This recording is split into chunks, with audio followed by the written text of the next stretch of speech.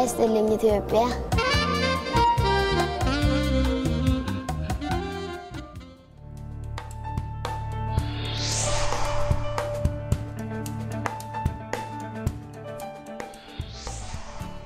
ጤና ይስጥልን ተመልካቾቻችን ጤና ይስጥልን ኢትዮጵያችን በኢትዮጵያ ቴሌቪዥን ከጧቱ 1 ሰዓት እስከ ረፋድ 3 ሰዓት ከናንተ ጋር አብሮ ሊዘርቅ ጅማሬውን አድርጓል የለታሙስ ጤና ይስጥልኝ ኢትዮጵያ ዝግጅታችን እንግዲህ እንደተለመደው የተለያዩ ርዕሰ ጉዳዮችን አካቶ ጤና ነክ ማህበራዊ ጉዳዮች ስፖርት የአየር ትንበያ እንደዚሁም የትራፊክ እንቅስቃሴዎችን መረጃዎችን ይዘው ወደናንተ መጥቷል አዳዲስ ለጧታችሁ መልካም የሆኑ መረጃዎችን ነው በጤና ይስጥልን ኢትዮጵያችን ያሻገረን አብረን የምንዘልቀው እኔ ሮዛ መኮንንና እኔ ደግሞ ነብዩ እንደሰነን በያላችሁበት መልካም ጊዜ ከኛ ጋር እንድታሳልፉ እንመኛለን ቀዳሚ የሆነውን ጉዳያችንን ነው ከያዝናቸው ርዕሰ ጉዳዮች መካከል ዋናዎቹን በቅድሚያ ለተመልካቾቻችን ለማድረስ አንዱ እንግዲህ በትናንትናው ዕለት የ10ኛ ክፍል ብሔራዊ ፈተና ተጀምሯል ከዚህ ጋር የተያያዘ መረጃ በደንብ በስፋት ይኖረናል ማለት ነው እንግዲህ ፈተና ሲታሰብ ከፈተና ጋር አብሮ የሚታሰበው የፍርሃቱም ነገር እንደዚሁ ይጠቀሳል ፈተና ሲፈተን በምን መልኩ ነው ጭንቀትን ማስወገድ ያለብን ያንዳንዳችን የፈተና ልምድስ ምን ይመስላል በጤና ይስጥልኝ ኢትዮጵያችን በባለሙያ አስደግፈን በስፋት እንቃኘዋለን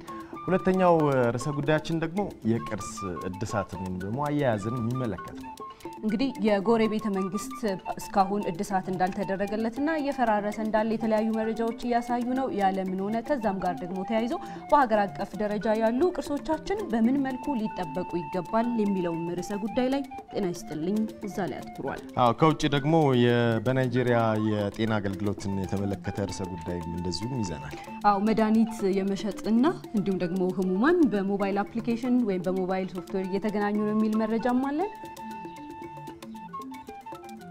ከኛ ጋር እንድትቆዩ እንጋብዛለን በመጀመሪያ ግን የምናደርገው የአገራችን እንደዚህ የሚያለማችን አዳር ምን ይመስላል የሚሉ አዳዲስና ትኩስ መረጃዎችን ሊያደርሰን አዲስ መኮንን እዚህ ስቱዲዮ ይገኛል ከሱ ጋር ወደሱ እንምራችሁ ስለናደራችሁ ያለው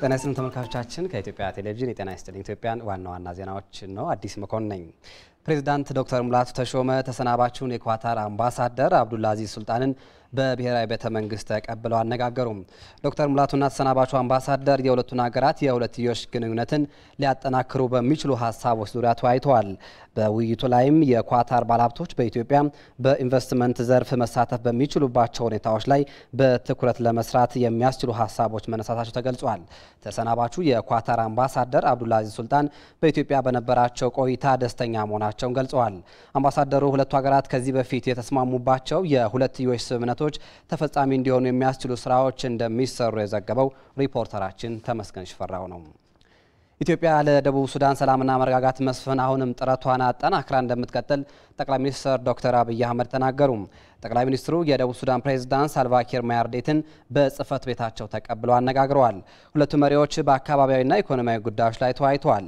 ይፋዊ ጉብኝት ለማድረግ ወደ ኢትዮጵያ የመጡት የደቡብ ሱዳን ፕሬዝዳንት ሳልቫኪር ማያርዲት ከኢትዮጵያ ጋር ያለው ወዳጅነት በሀገራቸው ሰላም እንዲመጣ ኢትዮጵያ ጋርነቷን አጠናክራ እንድትቀጥል ጠይቀዋል ጠቅላይ ሚኒስትር ዶክተር አብይ አህመድ በበኩላቸው ኢትዮጵያ በምስራቅ አፍሪካ የልማት በይነ መንግስታት ኢጋድ ያላትን ሚና በመጠቀም ተደራዳሪ ኃይሎች ወደ ሰላም እንዲመጡ የምታደርገውን ጥረት በማሳደግ ትሰራለች ብለዋል ኢትዮጵያ ደቡብ ሱዳን ነጻ ሀገር ሆና ከተመሰረተች ጀምሮ ለሀገሪቱ መረጋጋት ድጋፏን እያደረገች ትገኛለች ዘገባው የሪፖርተራችን ሀብታሙ ደባሱ ነው የአዲስ አበባ ዩኒቨርሲቲ በፋይናንስ አስተዳደር ዘርፍ የከፋ ችግር ካለባቸው ጥቂት ተቋማት መካከል አንዱ ነው ሲል በተወካዮች ምክር ቤት የመንግስት ወጪ አስተዳደርና ቁጥጥር ጉዳዮች ቋሚ ኮሚቴ አስታወቀ ቋሚ ኮሚቴው በዩኒቨርሲቲው የፌደራል ዋና ኦዲተር ባቀረበለት የኦዲት ግኝት ዙሪያ ከዩኒቨርሲቲው አመራሮችና ባለድርሻ አካላት ጋር ውይይት አድርጓል በውይይቱ ላይም ዩኒቨርሲቲው እስከ 2008 ዓመት በተደረገ ኦዲት ከሰበሰበ ሂሳብ ብቻ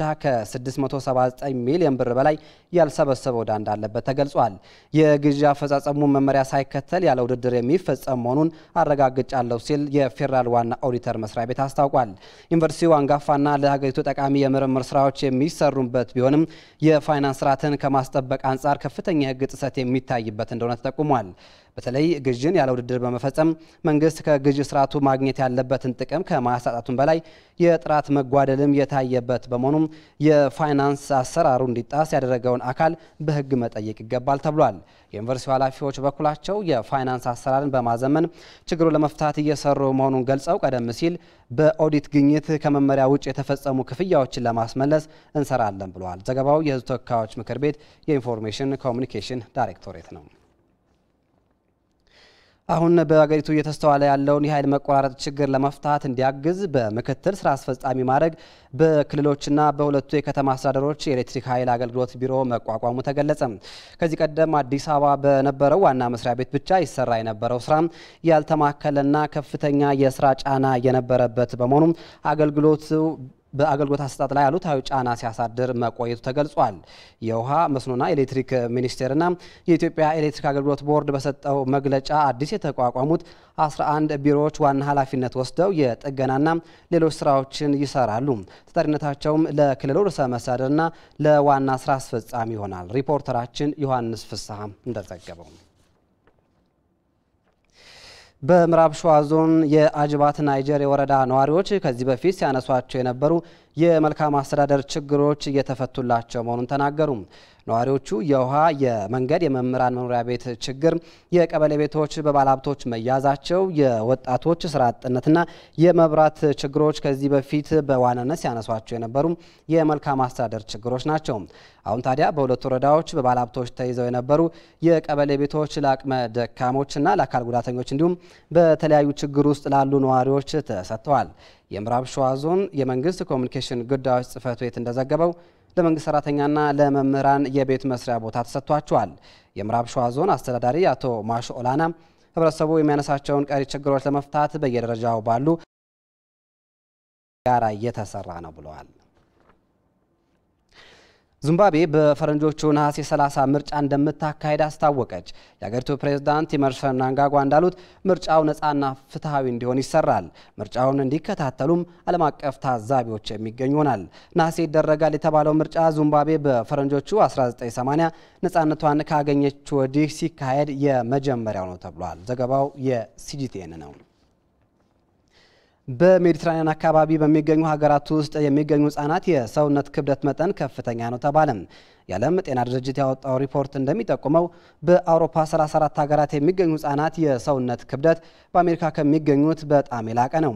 በእነዚህ በተጠቀሱት የአውሮፓ ሀገራት ከሚገኙት 5 ወንድ ህጻናት ውስጥ አንዱ ከፍተኛ የሰውነት ክብደት ያለው ሲሆን በአንጻሩ የሴት ህጻናቱ የሰውነት ክብደት ዝቅተኛ መሆኑ የተገለጸው።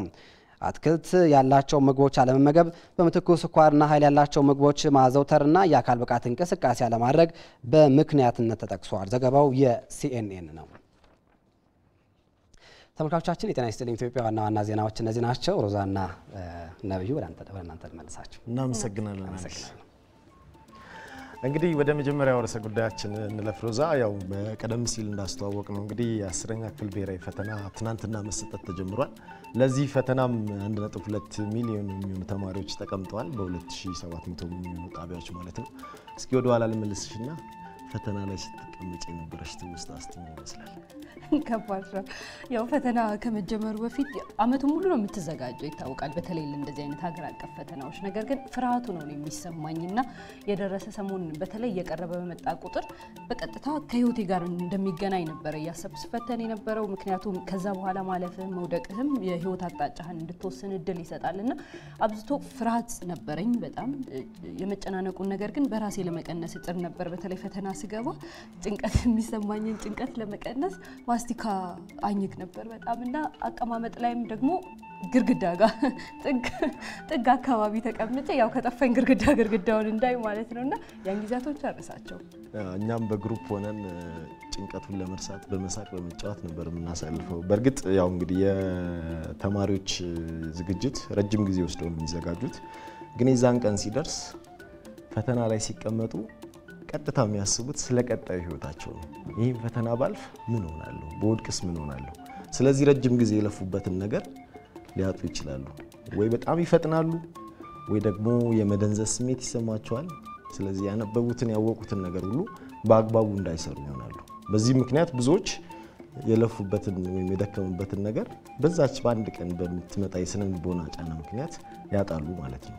አው እንግዲህ ሁላችንም አልፈንበታል። በርካቶች በዚህ ህይወት ውስጥ ያለፉ በትምህርት ህይወት ውስጥ ያለፉ ሰዎች እንደዚህ አይነቱን ነገር ሳይለማመዱት ሳይልፉበት አልቀሩምና ብዙ ጊዜ እንደሚባለው አሁንም የተለያዩ ጥናቶች እንደሚያሳዩት የፈለገ ያህል አመቱን ሙሉ ተለፍቶ ተዘጋጅቶም ነገር ግን የፈተናው ቀን ላይ የሚወሰዱ እያንዳንዳቸው እርምጃዎች በፈተናው ውጤታማ የመሆንንና ያለመሆንን ጉዳይ በስፋት እንደሚወስኑ ነው የሚነሳው። ስለዚህ ተማሪዎች አመቱን ሙሉ ለፍታችሁ ተዘጋጅታችሁ ከዛ በኋላ በፍርሃት ምክንያት ያቺን ቀን ግን በአግባቡ መስራት ካልቻላችሁ ልፋቱ ከንቱ ይሆናል ማለት ነው። እንደውም ሌላም አንድ ደግሞ ጥናት መጥቷል አሁን ከአየር ጸባይ ጋር የተያያዘ የቢቢሲ ነው ሃርቫርድ ዩኒቨርሲቲ መነሻ አድርጎ ያወጣው የአየር ጸባይ ራሱ በፈተና ላይ የሚኖረው ተጽዕኖ አለ ይላል። ለምሳሌ ሙቀቱ በሚጨምርበት ወቅት የተማሪዎች የፈተና ውጤትም ይቀንሳል።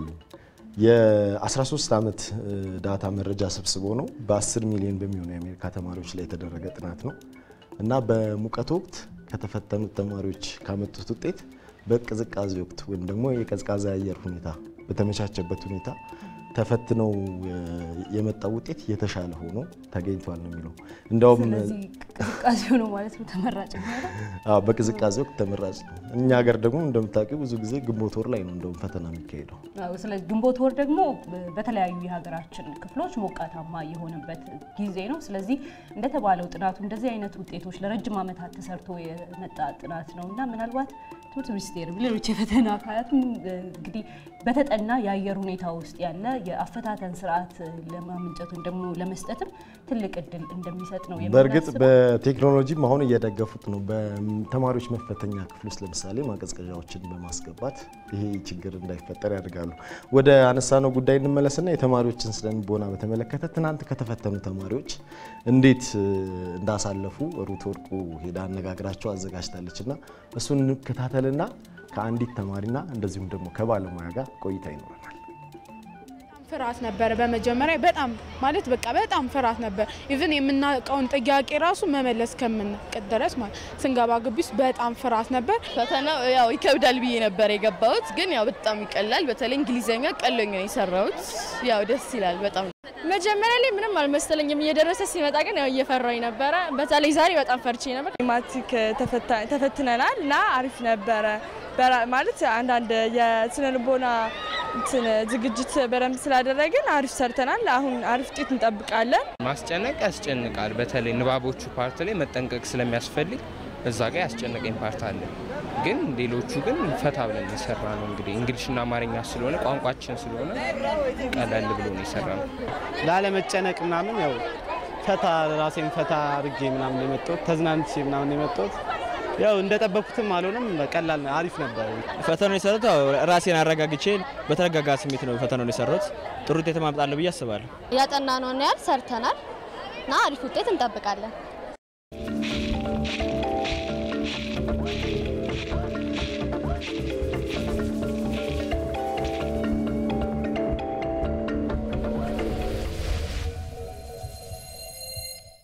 ላለፉት 5 ዓመታት የኢትዮጵያን ባህላዊ ሙዚቃ ተጫውተዋል፣ አስተምረዋል፣ ለዓለምም አስተዋውቀዋል። ብዙዎች የባህል ሙዚቃ አምባሳደር የሚል ስያሜም ሰጥተዋቸዋል። እናት አባት ቢሞት ሀገር ይለቀሳል፣ ሀገር የሞት እንደው ወዴት ይደርሳል እንደው ዘራፊዋ። አሁን ቀርጸን ማስቀመጥ የሚገባ ጊዜ ይመስለኛል። የኚህ ሰው መኖር ያንድ ሰው መኖር አድርጌ አላስበው። ጎፈሬ ሆኝልኝ ጎፈሬ ሆኝልኝ እኔ አሰራሻለሁ አንቺ ካማርሽልኝ። ምንም በሌላ ነገር ነው እዚህ ስራውን የጀመሩት። እሱ ግን ከዛሬ 50 ዓመት በፊት ነው እንግዲህ ሲሰራበት የነበረው። የዚህ ሳምንት የአውደሰብ እንግዳችን አንጋፋው አርቲስትና የባህል ሙዚቃ መምህር አለማየሁ ፋንታ ናቸው። እሁድ በኢቲቪ ዜናና ፕሮግራም ቻናል ይጠብቁን።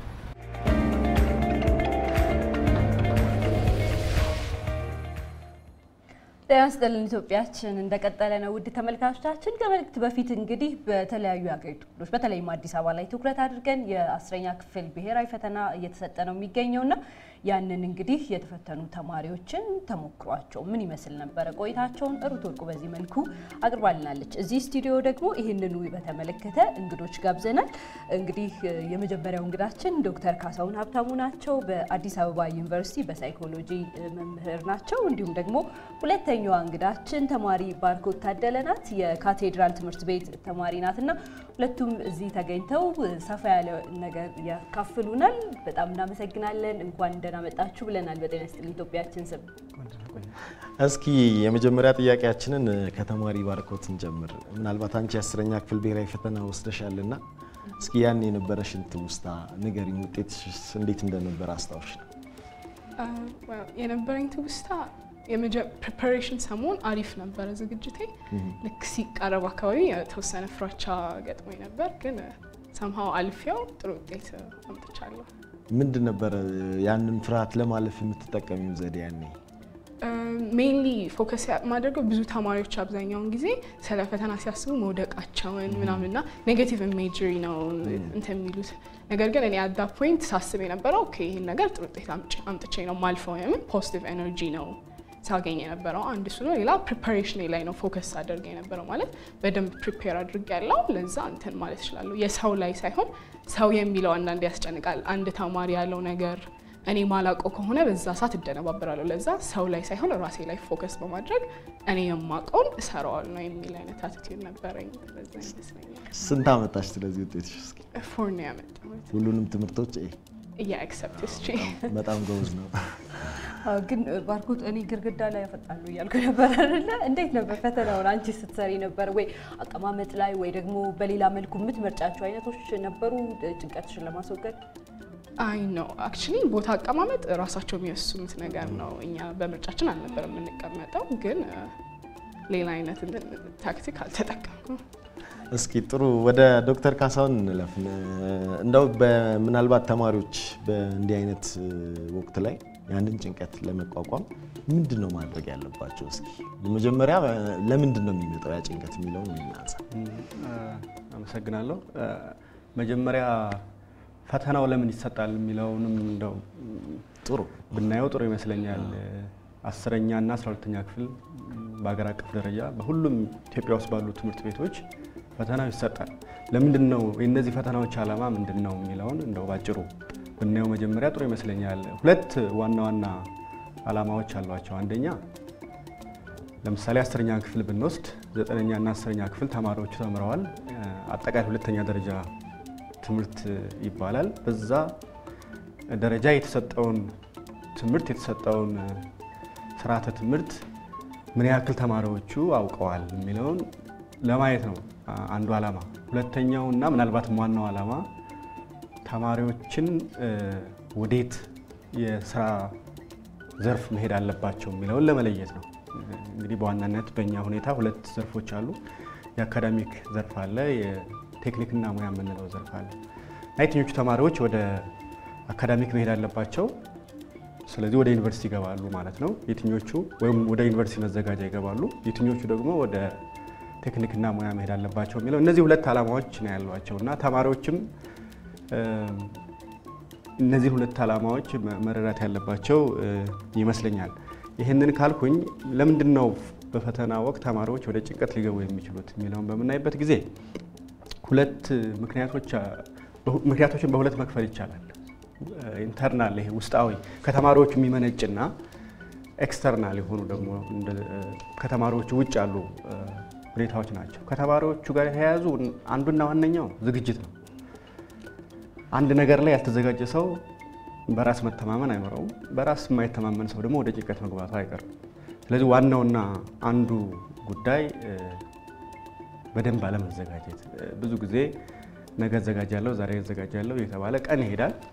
ጊዜን በአግባቡ አለመጠቀም ሁኔታ ይኖራል። ያልተዘጋጀ ተማሪ ብዙ ጊዜ ከብዙ ተማሪዎች ጭንቀት ውስጥ ከሚገቡ ተማሪዎች አብዛኞቹ ማለት ይቻላል በቂ ዝግጅት ያላደረጉ ተማሪዎች ናቸው ብሎ መውሰድ ይቻላል።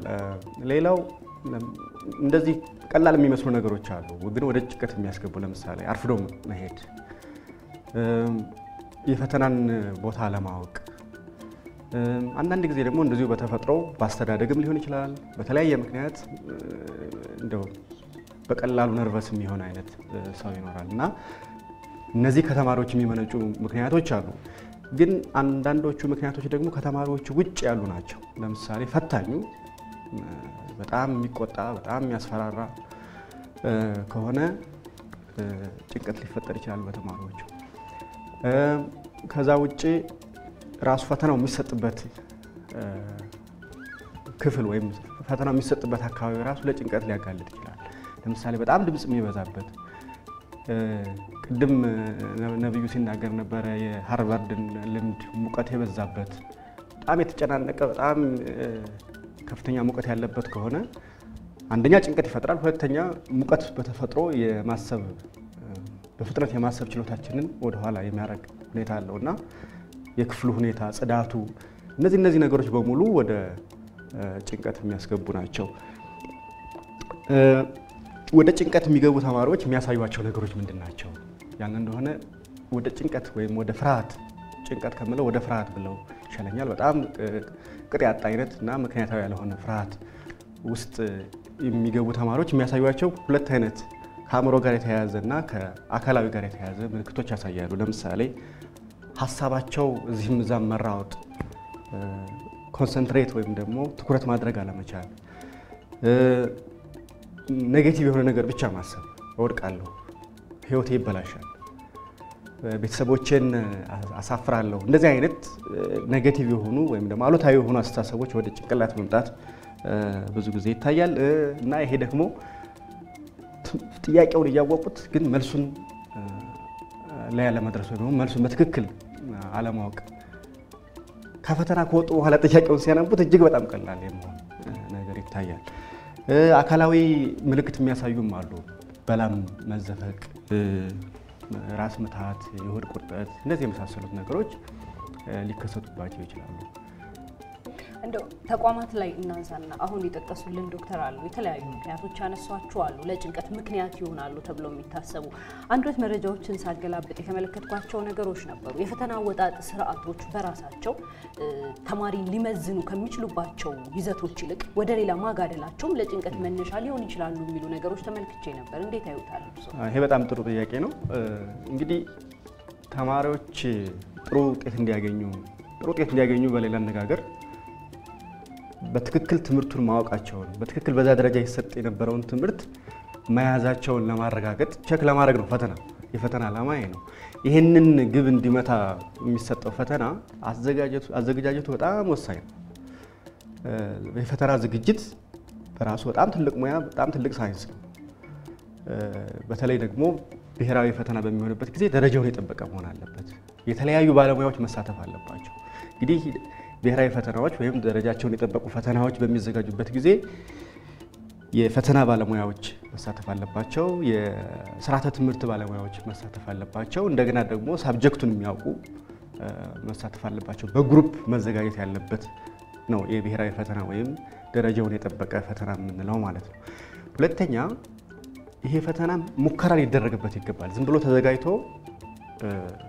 ወደ ፈተና መሄድ ሳይሆን ምን ያክል ጥሩ ጥያቄ ነው እያንዳንዱ ጥያቄ ፈተና ውስጥ የተካተተው የሚለው ሙከራ መደረግ አለበት። ሙከራ ከተደረገ በኋላ በሙከራው መሰረት ደግሞ ማሻሻያዎች መደረግ አለባቸው። እንደገና ደግሞ የፈተና ጥራት ማሳያዎች አሉ። ለምሳሌ አንዱ እንደዚህ አይነት ፈተና አንዱ የጥራት ማረጋገጫ በዛ ደረጃ የሚሰጠውን ስርዓተ ትምህርት ይሸፍናል። ፈተና ከሰማይ የሚመጣ ነገር አይደለም የሚሆነው ወይም ከምድር የሚቆፈር ነገር አይደለም መሆን ያለበት። ስርዓተ ትምህርት አለ፣ በዛ ደረጃ ይሰጣል ተብሎ የተቀረጸ የተቀመጠ አለ። እንግዲህ በሂደቱ ተምረው ሊሆን ይችላል፣ ያልተማሩም ይኖራሉ። ነገር ግን ብሔራዊ ፈተናዎች መነሻቸው ሁሉም ትምህርት ቤቶች ያሉ ተማሪዎች በኩል መጠን በደንብ ተምረዋል ብሎ ነው መነሻ የሚያደርጉት። ስለዚህ በዛ መነሻ መሰረት እዛ የተቀመጠውን ስርዓተ ትምህርት እዛ የተቀመጠውን የትምህርት ዓላማ ተማሪዎቹ አሳክተዋል የሚለውን መመዘን መቻል አለበት። ይሄ እንዲያደርግ እንግዲህ በባለሙያዎች መዘጋጀት አለበት። አንድ ሰው አይደለም ማዘጋጀት ያለበት አንድን ፈተና በግሩፕ የተለያዩ ባለሙያዎች ቅድም እንዳልኩት የፈተና ባለሙያ የስርዓተ ትምህርት ባለሙያ እንደው ምናልባት ዶክተር አሁን የትናንት ተጀምሯል እንግዲህ 10ኛ ክፍል ፈተና እነ ባረኮትም የ12ኛ ክፍል ፈተና ደግሞ ቀጣይ ይወስዳሉ። እንደው ለነሱም እንደዚህ ሙሉ ዝግጅታቸውን ካረጉ በኋላ ተረጋግተው ፈተናቸውን እንዲሰሩ እንደው ባጭሩ የምክሮትን እስኪ ቢገልጹልን። እንግዲህ ቅድም ወደ ጭንቀት የሚያስገቡ ወደ ፍርሃት የሚያስገቡ ነገሮች ወደ ፍርሃት ምንድናቸው? ወደ ፍርሃት ሲገቡ ተማሪዎች ምን አይነት ምልክቶች ያሳያሉ? እንግዲህ ወደ ፍርሃት የገባ የተወሰነ ፍርሃት ሊኖር ይችላል። ይሄ ተፈጥሯዊ አይደለም። ፈተናን የሚያክል ነገር በተወሰነ ደረጃ ሙሉ በሙሉ ባይሆን በተወሰነ ደረጃ በህይወት ላይ ወደፊት ህይወት ላይ የራሱ ተጽዕኖ የሚኖረው ነገር ቀርቶ ማንኛውም ነገር በመናደርግበት ጊዜ የተወሰነ ፍርሃት ይኖራል። ያ ተፈጥሯዊ ነው። አንዳንድ ጊዜም እንደ ማነቃቂያ እንደ ሞቲቬሽን ሊወሰድ ይችላል። በተወሰነ ደረጃ ከሆነ ከሚገባው በላይ ከሆነ ግን ለተማሪዎቹ ተዘጋጅተው በደንብ ትምህርቱን እያወቁት ግን ጥሩ ውጤት እንዳያመጡ ያደርጋል። ስለዚህ ምን መደረግ አለበት የሚለው መጀመሪያ ከፈተናው በፊት ተማሪዎቹ በደንብ መዘጋጀት አለባቸው። ይሄ ምንም የሚያጠያይቅ ነገር አይደለም። አመቱን ሙሉ ዝግጅት ማድረግ አለባቸው። ምን እንደሚጠበቅ ይታወቃል። ፈተናው ምን እንደሚሸፍን ይታወቃል። ያንን መሰረት በማድረግ ሰፊ ዝግጅት ማድረግ አለባቸው። ይሄንን ደግሞ አመቱን ሙሉ ነው ማድረግ ያለባቸው፣ መጨረሻው ላይ በነፋደፍ ሳይሆን ማለት ነው። አንዱ እሱ ነው። ሁለተኛው ወደ ፈተና በሚመጡበት ጊዜ በደንብ እንቅልፍ ተኝተው በደንብ ተመግበው አንዳንድ ጊዜም ኤክሰርሳይዝ ቢያደርጉ ራሳቸውን ሪላክስ ቢያደርጉ የተሻለ ይሆናል ማለት ነው። በጊዜው ክፍል ውስጥ መገኘት አለባቸው። እንደገና አእምሮን ጥሩ ነገር ማሳሰብ በጣም ጥሩ ነገር ነው። ይሄ አዎንታዊ የሆነ ፖዚቲቭ የሆነ አስተሳሰብ ለብዙ ነገር ይጠቅማል። እኔ እኮ ተዘጋጅቻለሁ፣ እኔ እኮ መስራት እችላለሁ፣ ስለዚህ ጥሩ ነገር ነው የሚጠብቀኝ የሚለውን አስተሳሰብ ወደ ጭንቅላታቸው ተማሪዎቹ ቢያመጡ ጥሩ ይመስለኛል። በፈተናው ሂደት ደግሞ መመሪያዎችን በደንብ መከተል ያስፈልጋል። ታይምን ወይም ደግሞ ጊዜን በጀት አድርጎ ባላንስ አድርጎ በደንብ መጠቀም። አንዳንድ ጊዜ በመጀመሪያዎቹ ጥያቄዎች ላይ ብዙ ጊዜ በማጥፋት የመጨረሻዎቹን ጥያቄዎች ያለ መስራት ነገር አለ። ግን ጥያቄ በሚከብዳቸው ጊዜ ተማሪዎቹ ያንን ጥያቄ አልፈው አንዳንድ ጊዜ መጀመሪያ ላይ 2 3 4 5 ጥያቄዎች በትክክል መመለስ በጣም ሞቲቬት ያደርጋል፣ ጭንቅላትን ይከፍታል፣ ጭንቀቶችንም ፍርሃቶችንም ትንሽ ገፈፍ ያደርጋል። ስለዚህ መጀመሪያ የምናውቀውን ሰርተን ራሳችንን ሞቲቬት ማድረግ በጣም አስፈላጊ ነው። ሌላው ራስን ማዝናናት ሪላክስ ማድረግ እዛው ፈተና ላይ እንግዲህ ሪላክሴሽን ቴክኒክስ የምንላቸው አሉ። ራስን ዘና ማድረግ እንደዚህ እኔ ራሴ ወደዚህ ስቱዲዮ በመጣበት ጊዜ ትንሽ መጀመሪያ ላይ እንትን ብሎኝ ነበር፣ ግን ራስን ዘና ማድረግ ሪላክስ ማድረግ በጣም አስፈላጊ ነው። ለራስ ፍርሃትና ምንድነው ይሄ ፌለር አለመንገር በጣም ቅድም እንዳልኩት ፖዚቲቭ የሆነውን ወደ ራስ ማምጣት በጣም አስፈላጊ ነው። የተወሰነች ፍርሃት ግን ኤክስፔክት ማድረግ ያስፈልጋል። ቅድም እንዳልኩት ምንም አይነት ድንጋጤ፣ ምንም አይነት ፍርሃት፣ ምንም አይነት ስጋት የማይሰማው ሰው በጣም አስቸጋሪ ነው፣ ተፈጥሯዊ አይደለም። ስለዚህ ያንንም ኤክስፔክት ማድረግ ጠቃሚ ይመስለኛል። መልካም ዶክተር፣ ወደ ባርኮት እንሂድና የመጨረሻ ጥያቄ እናንሳላት አይደል? አዎ ባርኮት፣ እስኪ እንግዲህ የቀጣይ ዝግጅትሽስ ምናልባት ያው ከዶክተርም ጥሩ ምክር እንዳገኘሽ ተስፋ አደርጋለሁ፣ ሌሎች ተማሪዎችም ጭምር ቀጣይ እንዴት እየተዘጋጀሽ ነው? አያይዛን ለአቻዎቿ አንቺ የምታደርጊያቸውን ደግሞ ለሌሎች እየተፈተኑ ላሉ 12 እንደሚፈተኑ ምክርም አጠቃለሽ አብረሽ ንገሪ። የኔም ፕሪፓሬሽን በእንትን ባለ አብዛኛውን ሜቢ ትምህርት ቤቴም በደንብ አግዞኛል። የምማርበት ትምህርት ቤት በደንብ ለፈተና እንድንዘጋጅ ከመጀመሪያ ዓመት ጀምሮ ሪቪዥን ኤግዛም የተለያዩ ሞዴሎች ምናምን በመፈተን ለዚህ ነገር እንድንዘጋጅ አድርጎናል። እዛ አሁን እኔ ፈተናው ላይ ስገባ እነዛን ያለፍኳቸውን ፈተናዎች ነው ማሰብ ማለት የትምህርት ቤቴን ፈተና ማለፍ ከቻልኩኝ ይሄንንም ፈተና ማለፍ እችላለሁ የሚለው አቲቲዩድ ማለት ሁሉም ተማሪ 12 ዓመት ሙሉ ወይም 10ኛ ክፍል ተፈታኝ ቢሆንም 10 ዓመት ሙሉ ፈተና እየተፈተነ የሚመጣው ነው። እነዛን ፈተናዎች አልፎ የመጣ ተማሪ ይሄን ፈተና ልክ ከነዛ ከማልፋቸው ፈተናዎች መካከል አንዱ ነው የሚል አይነት አስተሳሰብ ይዞ መግባት አለበት። ከዛ 10 ዓመት ሙሉ ተዘጋጅቼበታለሁ የሚለው ነው። ከዛ በተጨማሪ ራስ ላይ ፎከስ ማድረግ ስቲል አሁን ማስፈላጊ ብዙ ጊዜ የሚያጨናንቀ እኔ አንድ ተማሪ ማላቀውን ነገር ሲያወራ ደነግጣለሁ። ራስ ላይ ፎከስ አድርጎ በዛ ሞመንት ላይ የመጨረሻ ሞመንት ላይ የሚጠና ጥናት እኔ ኢፌክቲቭ ነው ብዬ አላስብም። እስካሁን ድረስ ያጠናሁት ይበቃኛል። አሁን ፋይናሊ የማውቀውን ነገር ነው አፕላይ ማድረግ ያለብኝ። የመጨረሻ ሰዓት ላይ ምሳ ሰዓት ላይ ምናምን የምናጠናው ጥናት not that effective ያ ጥያቄ የሚመጣበት ፕሮባቢሊቲ በጣም ትንሽ ስለሆነ ሪላክስ አድርጎ እስካሁን የሰራሁትን ነገር አፕላይ ማድረግ። እናመሰግናለን እንግዶቻችን እዚህ ስቱዲዮ ድረስ መጣችሁ ለሰጣችሁ መረጃ። ተመልካቾቻችን እንዲሁም ደግሞ ተማሪዎች በተለይ ጥሩ ግንዛቤ እንዳገኛችሁ ተስፋ እናደርጋለን። እናመሰግናለን።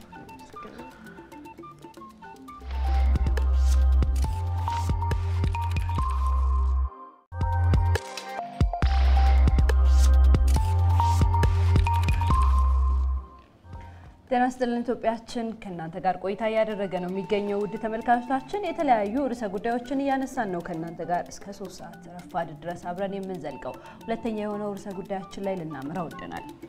ሁለተኛው ርዕሰ ጉዳያችን እንግዲህ መነሻችን የጎሬ ቤተ መንግስት ነው። ይሄ ቤተ መንግስት አስፈላጊው ጥገና ስላልተደረገለት ከፍተኛ ጉዳት እየደረሰበት መሆኑን ሪፖርተራችን ነጻነት ወርቁ በነበረችበት ወቅት አረጋግጣ እሱን መረጃ ይዛልን መጣለች። የነጻነት ወርቁን ዘገባ የምንሄድበት ይሆናል ስለ ጎሬ ቤተ መንግስት የተነሳውንም። ነገር ግን በተለያዩ አካባቢዎች አሁን ላይ የምናነሳቸው ነገሮች አሉ። በተለይ ከቅርስ አያያዝ ጋር ከቅርስ አጠባበቅ ጋር በተገናኘ በተለያዩ አካላት ቅርሶች በምን መልኩ ነው እየተጠበቁ ያሉት የሚሉት እዚህም እዚያም የምናስተውላቸው ነገሮች አሉ በሀገር አቀፍ ደረጃና እዛም ላይ እንግዲህ ተዟዙረን የምናያቸው ነገሮች ወደፊት ቢኖሩም አሁን ግን እይታችንን አንዳንዴ የተወሰኑ ጊዜያቶች በተለይም በኢቲቪ ቢሮአችን መተው በተለያዩ ምክንያቶች በመልሶ ማልማትና በተለያዩ ጉዳዮች በከተማዋ የሚፈርሱ ቅርስ ሊሆኑ የሚገቡ 100 ዓመታትን የተሻገሩ የሚመስሉና ወደዛም እየቀረቡ ያሉ ቅርሶች በተለያዩ ምክንያቶች ጥበቃ እየተደረገላቸው አይደል የሚል ቅሬታዎች አንዳንዴ ሲመጡ አያያዛችን ላይ ብዙ ችግሮች ይነሳሉ። አሁን ረጅም ጊዜ ያስቆጠሩ በጣም የሚገራርሙ ቤቶች ሲፈርሱ ሙላ ይስተዋላልና ቅርሶቻችን ለቅርሶቻችን የምንሰጠው ዋጋ ማነስ የለበትም ከፍ ማለት አለበት። አጠቃቀማችንም ደግሞ እንደዛው መጎልበት እንዳለበት የሚያሳዩ ብዙ ነገሮች አሉ።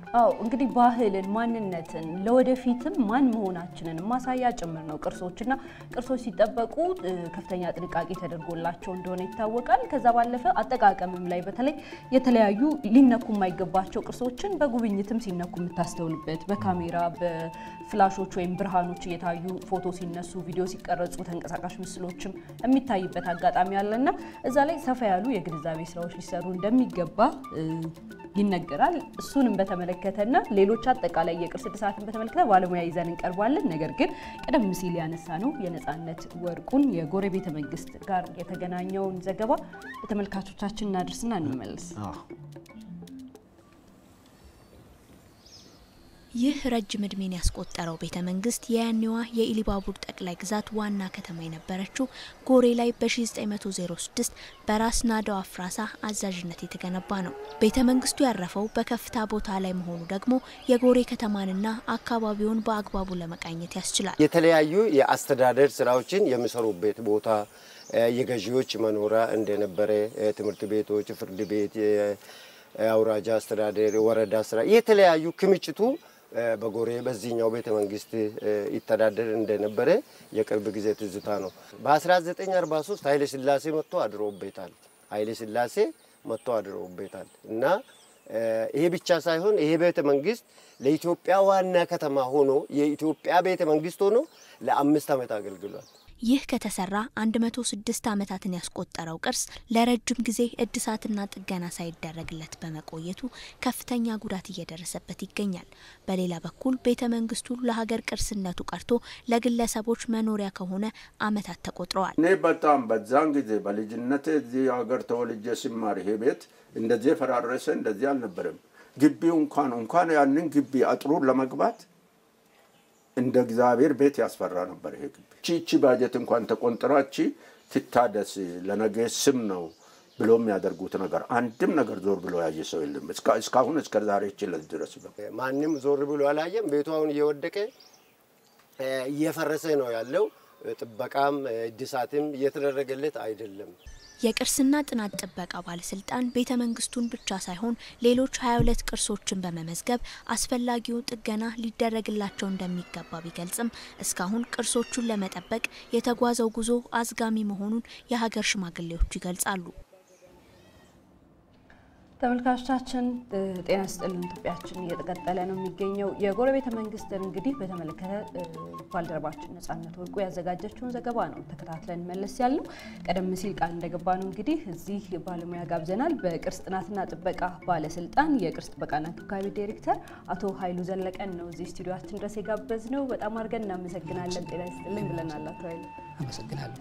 እንግዲህ ቀደም ሲል የተመለከትነው ዘገባ አለና የጎረቤተ መንግስትን ጨምሮ በሀገሪቱ ለሚገኙ ቅርሶች ጥበቃና እድሳቱ በምን መልኩ ነው እየተደረገ የሚገኘው? እዛ ላይ እናንሳና ሌላውን እናስረዳ። እሺ አመሰግናለሁ። ከጎሬ ቤተ መንግስት ብንነሳና ጥሩ ነው።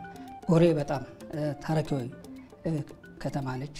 እንግዲህ ከአርበኛው ትግሎች ጋር በተገናኘ በተለይ ከፋሽስት ኢጣሊያን ከ1928 እስከ 29 ባለው ጊዜ እንዲያውም የኢትዮጵያ እርሰ መዲና ነበረች ማለት ይቻላል። እና ብዙ ታሪካዊ ቅርሶች አሉ። ቀደም በዜናው እንደተገለጸው 22 ቋሚ ቅርሶች መዝግበናል። ከነዚህ 22 ቋሚ ቅርሶች ውስጥ አንዱ የቤተ መንግስት ነው።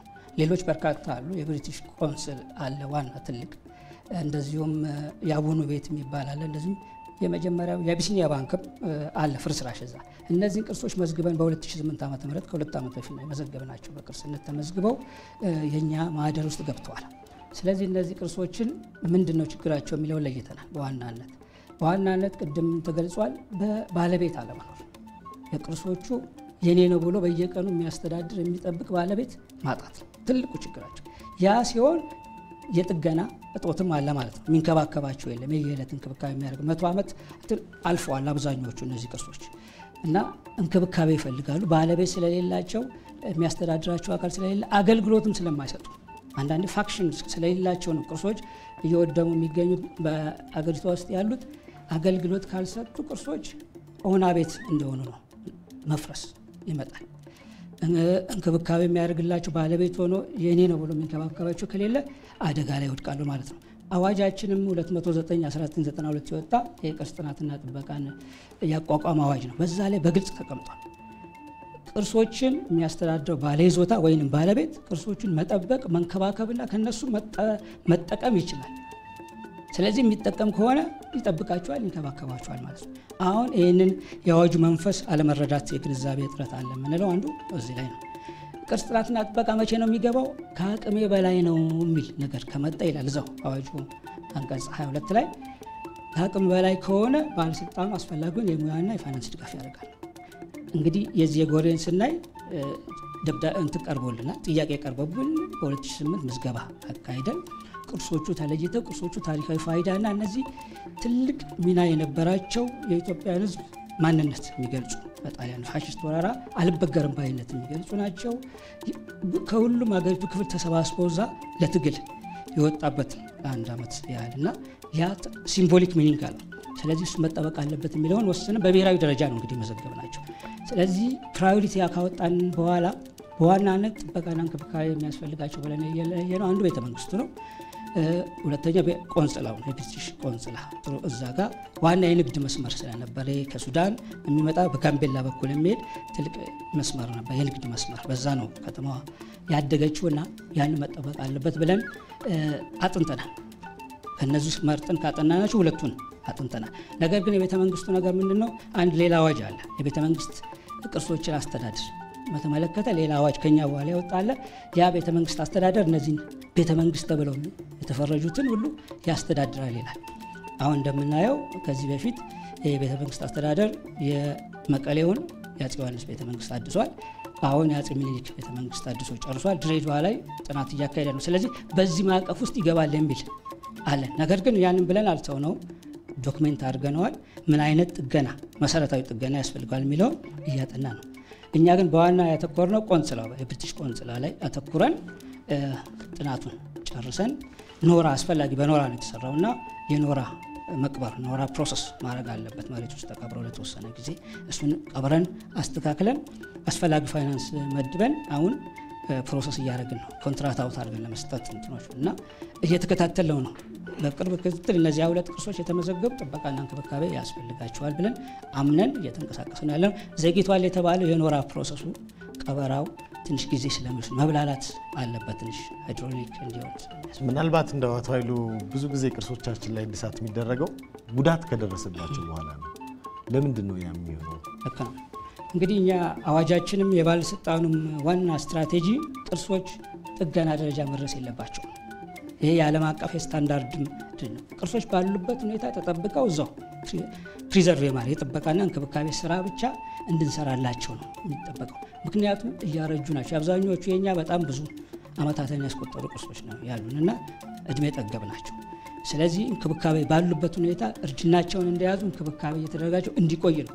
እኛ ጋር የሚደርሰውና ዜና ላይ የሚደርሰው አንዳንዶቹ ጥገና ላይ ሲደርሱ ቅድም እንዳልኩት በዋናነት ባለይዞታ የቅርስን ዝም ብሎ አስቀምጦ ሆነ አድርጎ ማስቀመጥ ብቻ ቅርስ መጠበቅ አድርገን የሚታይበት ሁኔታ አለና ቅርሶችን መጠበቅ ሳይሆን አገልግሎትም እየሰጡ ቅድም ከተማ ላይ ሲነሳ ነበር። በተለይ ከተማ ላይ ቅርሶች ላይ ያለው አገልግሎት መስጠት አለባቸው። ለአሁኑም ትውልድ አገልግሎት እየሰጡ ነው ወደሚቀጥለው ትውልድ መተላለፍ የሚችሉት እንጂ ዝም ብለን ዘግተን ቅርስ ጠበቅን ማለት አይቻልም። እድሳት አስፈላጊ እድሳት ማድረግም ይቻላል። ዋና የሙያ ምክር መጠየቅ ነው። ጥሬ ዕቃው እንዳይቀየር ያለበት የአርኪቴክቸራል ስታይል እንዳይቀየር ለማድረግ የኛ ምክር መስጠት አለብን። በዚህ ረገድ በዋናነት እዚህ ደረጃ ግን አንዱ ሌላ የሚደርሰው ባለሙያ እጥረት አለ። አገሪቱ በመላ የባለሙያ እጥረት አለ። በባለስልጣን ውስጥም አለ። በክልል ባህልና ቱሪዝም ቢሮዎች እስከ ወረዳ ድረስ ያለው ባህልና ቱሪዝም ላይ ባለሙያ እጥረት አለ። እንደዚሁም ገበያው ላይ ተቋራጭና አማካሪ በቅርስ ጥበቃ ላይ በጣም እጥረት አለ። ይሄን ለመቅረፍ አሁን በ2010 መጀመሪያ ወሰነው ምንድነው የብቃት ማረጋገጫ በቅርስ ጥበቃ ሙያ ላይ የመስጠት የሚያስችል መመሪያ አውጥተን አጽድቀናል። ባለስልጣኑ እነዚህን በዚህ ሙያ ላይ የሚሰማሩ ሰዎች ሰርቲፋይ ያደረገ የሙያ ማረጋገጫ ይሰጣል። ጎሬው ላይ ግን እንደው ምናልባት ሰዎችም ገብተው እየኖሩበት ነውና እሱ ላይ አፋጣኝ እርምጃዎችን ለመውሰድ ምንድነው እስኪ ታስቡ? አዎ አንዱም የተለየው ነገር አንዱ ችግር የባለቤትነት ይዞታና ሁለተኛ ባለቤት ያልሆኑ ሰዎችን ህንጻው ላይ ጫና የሚፈጥሩ ይሄ በአዲስ አበባ በተለያዩ ቦታዎች ላይ የምናየው ነው።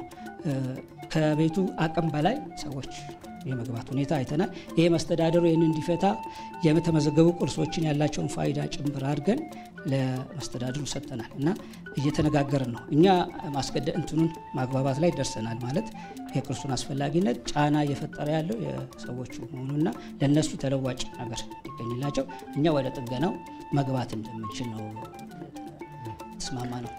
ከቤተ መንግስት ጋር አንድ ጥያቄ እናንሳና እንዲያጠቃልሉ ምድል ልስጥ። አቶ ኃይሉ እንግዲህ ቤተ መንግስት አሁን ላይ የሀገሪቱ መንግስት መቀመጫ ተደርጎ ነው የሚቆጠረው። ነገር ግን ለሙዚየም አገልግሎትነት ጊዜው ደርሷልና እሱ ጋር የተያዘ ነገሮች ምን መረጃ አለ? በጥቅል ውስጥ ደግሞ የዚህን የገቢ ከመጨመር አኳያ የበለጠ ቅርሶቻችንን ለመጠበቅ እና ለማደስም ምን ስራዎች ያከናወናችሁ ነው ለቀጣይ ለማሳደግ ማለት ነው? እሱም ባጭሩ ይመልሱልን። እንግዲህ የቤተ መንግስቶችን አስተዳደር በተመለከተ የቤተ መንግስት አስተዳደር ራሱ የቅርስ የሚመለከተው ክፍል አለ። እሱ በግልጽ ወደ ምን እንደሚያደርግ ነው። እኛ ግን የሙያ ድጋፍ ስንጠየቅ እንሰጣለን። ጥገናዎቹ ሲካሄዱ እናውቃለን፣ ፍቃድ እንሰጣለን፣ እንከታተላለን። በትክክል መሰራቱንና ማቴሪያሎቹ በራሱ መሆኑን እየተከታተልን ነው። አስፈላጊ በሙዚየም ደረጃ ሲደራጅም ያ ሙዚየም ናሽናል ሙዚየም በእኛ ስር ስለሆነ አስፈላጊውንም የሙያ ድጋፍ እየሰጠን ነው። በቅርብ ነው የምንሰራው። ግን በርካታ ቤተ መንግስቶች ነው ያሉት። አምቦ አለ፣ ሆለታ ቤተ መንግስት አለ፣ አሁን ያለው የጎሬ አለ፣ እንደዚህ በርካታ ጎጃም፣ ደብረ ማርቆስ አለ። እነዚህም በሙሉ ቼኖች አስገብቶ ጥሩ የቱሪዝም ሰንሰለት መስራት ይቻላል። የቫሉ ቼኑን መስራት የሚቻልበት ነው። ምክንያቱም መጎብኘት የሚችሉ ናቸው። ደግሞ የተሰሩበት ሁኔታ አቀማመጣቸውም ጥሩ ለመጎብኘት ሁሉንም ሀገሪቱን አካባቢ ማዳረስ የሚችሉ ናቸው እና ወደ ቱሪዝም ቫሉ ቼኑ ማስገባት የሚቻልበት ሁኔታ አለ። ሁሉንም እድሳት የሚፈልጉ ናቸው። እስከታች ድረስ አሁን በሶማሌ ክልል የተጠገነ ያለ አለ። የአፄ ኃይለ ሥላሴም እንደዚሁ መኖሪያ ነው ቤተ መንግስት። ስለዚህ እነዚህ ቼኖች መስራት ብንችል ወደ ቱሪዝም ቫሉ ቼን ይችላል። እዚህ ላይ ምክክር አለን፣ በቅርብ እየሰራ ነውና እድሳቶቹ ይቅደሙ እንጂ ከዛ በኋላ የሚከተለው ለቱሪዝም ማልማት ነው። ካለሙና ገቢ የሚያስገኙ ከሆኑ ይጠበቃሉ። ራሳቸውን በራሳቸው እያደሱ ነው የሚሄዱት። አንዱ ያለው የመጨረሻ ለማንሳትም የፋይናንስ ችግር ከባለሙያ በኋላ የሚመጣው የመንግስትን በጀት ብቻ እየጠበቅን ቅርስ አይጠገንም። የትም ሀገር ላይ ቅርስ አይጠበቅም። ቅርስ የሚጠብቀው ማህበረሰቡ ነው። ስለዚህ አሁን እያሰብንበት ያለው ምንድነው? ማህበረሰቡን በሙሉ በቅርስ ጥበቃ ውስጥ ማስገባት። አዳዲስ ግንባታ እኮ ያዋጣል። አዳዲስ የእምነት ቦታዎችን ሲገነባ ያዋጣል እና ህብረተሰቡ ራሱ ኮንትሪቢዩት ለማድረግ የጥንቱን ለመጠበቅ እንዲሆን ግንዛቤ ማስጨበጫ ከሰራን እና የቅርስ ጥበቃ ፈንድ ለማቋቋም ሀሳብ አለ። በብሔራዊ ደረጃ ይህንን ካረግን ቋቱን ካዘጋጀ ይህ ገንዘብ እዛው ላይ የሚውልበትና ገቢ እየተገኘ ደግሞ ራሱን እየቻለ እንዲሄድ የምናደርገው ጠግነን አገልግሎት እንዲሰጥም ፋክሽናል እንዲሆን ማድረግ አለብን። ስለዚህ ራሱን በራሱ እየመገበ እንዲሄድ እስክናደርግ ድረስ ግን የቅርስ ጥበቃ ፈንድ አስፈላጊነት እያሰመረንበት ነው። እናመሰግናለን በጣም ለሰጡን ማብራሪያ።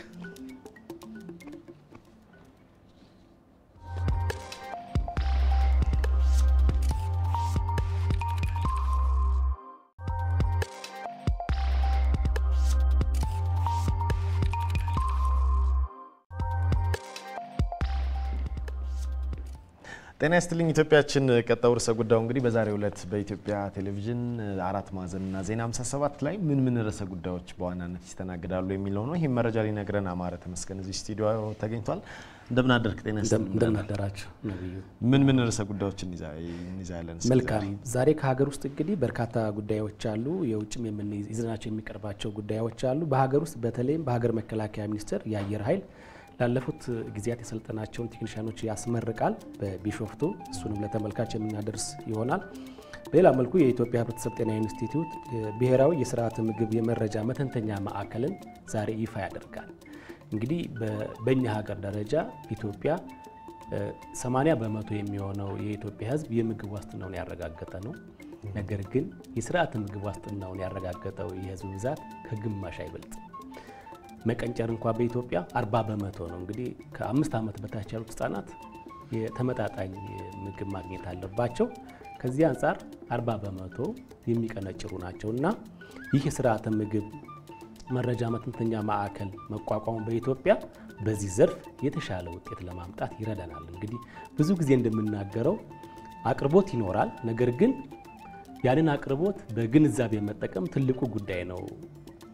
በኒውትሪሽን ሳይንስ አንድ ብርቱካን ለ10 ሰው ነው። ግን በእኛ ሀገር አብዛኛውን ጊዜ አንድ ሰው አንድ ብርቱካን ይበላል። ግን አቅርቦቱ ባለፈ ግንዛቤው በጣም ወሳኝ ነው ለማለት ነው። እንግዲህ አንድ ብርቱካን ለ10 ሰው በቂ ከሆነ አቅርቦቱ ያን ያክል አይቸግርም ነበር ለማለት ነው እና በዚህ ዘርፍ ብዙ ለውጥ ያመጣል ተብሎ ይጠበቃል። ሌላው ዛሬ ያው የትንባሆ ቀን ነው። በሱ ዘርፍ የምታወሩ ይሆናል። ዳካ ዛሬም በዚህ ጉዳይ ላይ ጉባኤ ያካሂዳል። ትንባሆ ፍሪ ዴይ የሚል ቀን ነው። በዛ ጉዳይ ላይ የተለያዩ ምክሮችን ከትንባሆ ነፃ የሆነ ቀን ከማጨስ ነፃ የሆነ ቀን ላይ ውይይት ያደርጋል። እሱንም የምናደርስ ይሆናል። ሌላው ወደ ግብርናው ዘርፍ ስንሄድ ደግሞ የዓለም የወተት ቀን ነው ዛሬ። አንድ ሰው በቀን በተለይ ታዳጊዎች 3 ኩባያ ወተት ማግኘት አለባቸው ይላል። በእኛ ሀገር ግን የቀንድ ከብት በቂ አለ። ነገር ግን የወተት ምርቱ ያን ያህል አይደለም። እንዲያውም የወተት ኩባያችን እናንሳ በሚል መሪ ቃል ነው የሚከበረው እና እስኪ በዛ ዘርፍ ያለው ሁኔታም ሪፖርት ይዘን የምንቀርብ ይሆናል። የተለያዩ ዩኒቨርሲቲዎችም የምርምር ጉባኤ የሚያካሂዱ ይሆናል። አምቦ፣ አሰላ፣ የአዲስ አበባ ሳይንስና ቴክኖሎጂ በተለያዩ ዘርፍ የምርምር ያካሂዳሉ። እሱንም ይዘን የምንቀርብ ይሆናል። የኢጋድ ሚኒስትሮች ምክር ቤት ስብሰባ የሚያካሂዳል። እሱንም የምናቀርብ ይሆናል። የህዝብ ተወካዮች ምክር ቤት 28ኛ መደበኛ ጉባኤውን ያካሂዳል። በተለይም በኢትዮጵያ መንግስትና በሳውዲ አረቢያ ከሰራተኛ አቅርቦት ጋር የነበረ ስምምነት አለ። እሱን አዋጅ ተመልክቶ አጽድቆ ለቋሚ ኮሚቴ የሚመራበትን ወደ ተመልካቾች የምናደርስ ይሆናል። ከውጭ ያዝናቸው ጉዳዮች አሉ። ከትንባሆ ሳንወጣ አንድ አዛውንት አሉ፣ ደቡብ አፍሪካዊ 114 ነው ዓመታቸው እድሜያቸው፣ ግን በዓለም ጊነስ መመዝገብ ይፈልጋሉ ሪከርድ አዛውንቱ ተብለው። አሁን ሪከርዱ ያለው 117 እድሜ የኖሩ ናቸው የተያዘው። እሳቸው 114 ዓመታቸው ነው። ቀሪያ 3 ዓመታት ለመዝለቅ ምን ማድረግ አለብኝ ሲሉ ባለሙያ አማክረዋል እና ባለሙያ የመከራቸው ማጨስ እንዲያቆሙ። ማጨስ ካቆሙ ቀሪውን ሪከርድ ይሰብራሉ እና እሳቸው ዛሬ ለማቆም ወስነዋል እና ምናልባት ያው በትንባሆ ላይ ጥሩ መልእክት አዘል መረጃ ይሄ ይኖራል። ሌላው ዓለም አቀፉ የህፃናት ቀን ነገ ይከበራልና በአፍሪካ በርካታ ህጻናት በከፋ ድህነት ውስጥ ይገኛሉ። እንደውም በዓለም ግማሹ የዓለም ህጻናት በከፋ ችግር ውስጥ ይኖራሉ፣ በስደት በጦርነት። በዚህ ምክንያት ለህጻናት ሰፊ ትኩረት ለመስጠት ይገባል በሚል አንድ ቢቢሲ ያወጣው መረጃ አለ። እሱንም እስኪ የአፍሪካ ሁኔታ ይዘን የምንወጣ ይሆናል። የሰሜን ኮሪያና የአሜሪካም ጉዳይ አሁንም እንደቀጠለ ነው። ከፍተኛ የሰሜን ኮሪያ ባለስልጣናት ወደ አሜሪካ ገብተዋል። የውጭ ጉዳይ ሚኒስትሩም እያነጋገሩ ይገኛሉ። እንግዲህ በርካታ ከወዲሁ ሽርጉዶች አሉ ወደ ሲንጋፖር ለማምራት። ሌላው ከማሌዥያ አውሮፕላን ጋር በተያያዘ የወጣ አንድ መረጃ አለ። ሰኞ ዕለት ፍለጋው አቁሟል። በይፋ ለ4 ዓመት ሲካሄድ የነበረው ኦፕሬሽን ቆሟል ሙሉ በሙሉ። ነገር ግን አንድ ወታደራዊ የቻይና መርከብ ፍለጋውን አላቆመም። ዛሬ አንድ ያወጣው መረጃ ምን ይላል? አንድ ከብላክ ቦክሱ ከመረጃው ሳጥን ሲግናል ምልክት አግኝቻለሁ እያለ ነው ዛሬ። በደቡባዊ የህንድ ውቅያኖስ አለ። ይሄን ምልክት ከ4 ዓመት በፊትም አግኝቶ እንደነበር፣ ነገር ግን ተጨማሪ መረጃ በማጣቱ እንደሰረዘው፣ አሁን በድጋሚ በማግኘቱ ግን እስከ መጨረሻው ፍለጋውን እንደሚያጠናክር ገልጿል። እነዚህ ተመለክቶ ይዘን ይቀርባል። እናመሰግናለን አማራ። በጣም አመሰግናለሁ።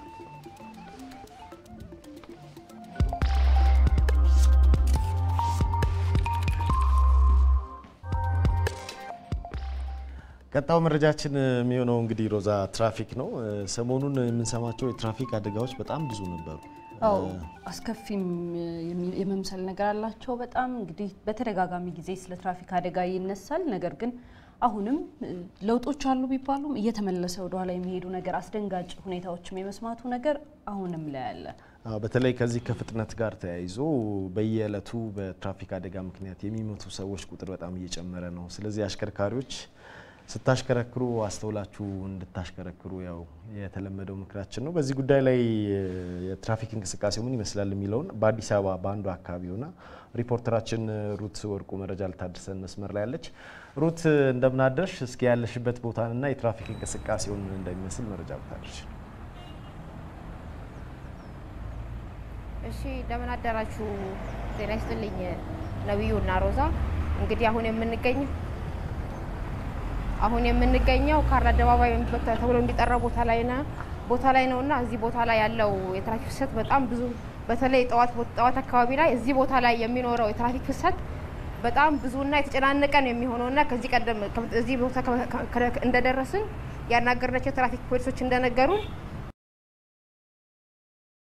ከሆነ የትራፊክ ፍሰቱ በጣም የተጨናነቀና አስቸጋሪ የሚሆነው እንግዲህ ከአራቱ መቅጣጫ ተሽከርካሪዎች ይመጣሉ። በተለይ በዚህ በኩል የሚመጣው የትራፊክ ፍሰት ሌላ አማራጭ የሌለው በመሆኑ እዚህ ቦታ ላይ የሚኖረውን የትራፊክ እንቅስቃሴ በጣም አስቸጋሪ ያደርገዋልና አንዳንድ አሽከርካሪዎችንም ማናገራናቸው እንደነገሩን ከሆነ ተሽከርካሪዎች እርስ በራስ የሚሆን ለእግረኛ ቅድሚያ ለመስጠት በተለይ እዚህ ቦታ ላይ የሚስተዋል ዋነኛ ለትራፊክ ፍሰቱን አስቸጋሪ እንዲሆን የሚያደርገው ዋነኛው ምክንያት ነውና እንግዲህ አሁን በዚህኛ በኩል እንደምትመለከቱት በጣም ብዙ የሆነ የተሽከርካሪ ፍሰት ነው ያለውና በተለይ እዚህ ቦታ ላይ ጠዋት ላይና ማታ ላይ የስራ መውጫና መግቢያ ሰዓት ላይ የሚኖረው የትራፊክ ፍሰት በጣም አስቸጋሪና የተጨናነቀ ከመሆኑ የተነሳ በተለይ ለእግረኞች ለመንቀሳቀስ በጣም አስፈሪና አስቸጋሪ ነው የሚሆነው። አደጋ የሚከሰትበት አጋጣሚዎች አሉ ብዙ ጊዜ እዚህ ቦታ ላይና እዚህ ቦታ ላይ ያስተናበረ ያለው ከዚህ ቀደም ብለን ያናገርነው የትራፊክ ፖሊስ እንደነገረን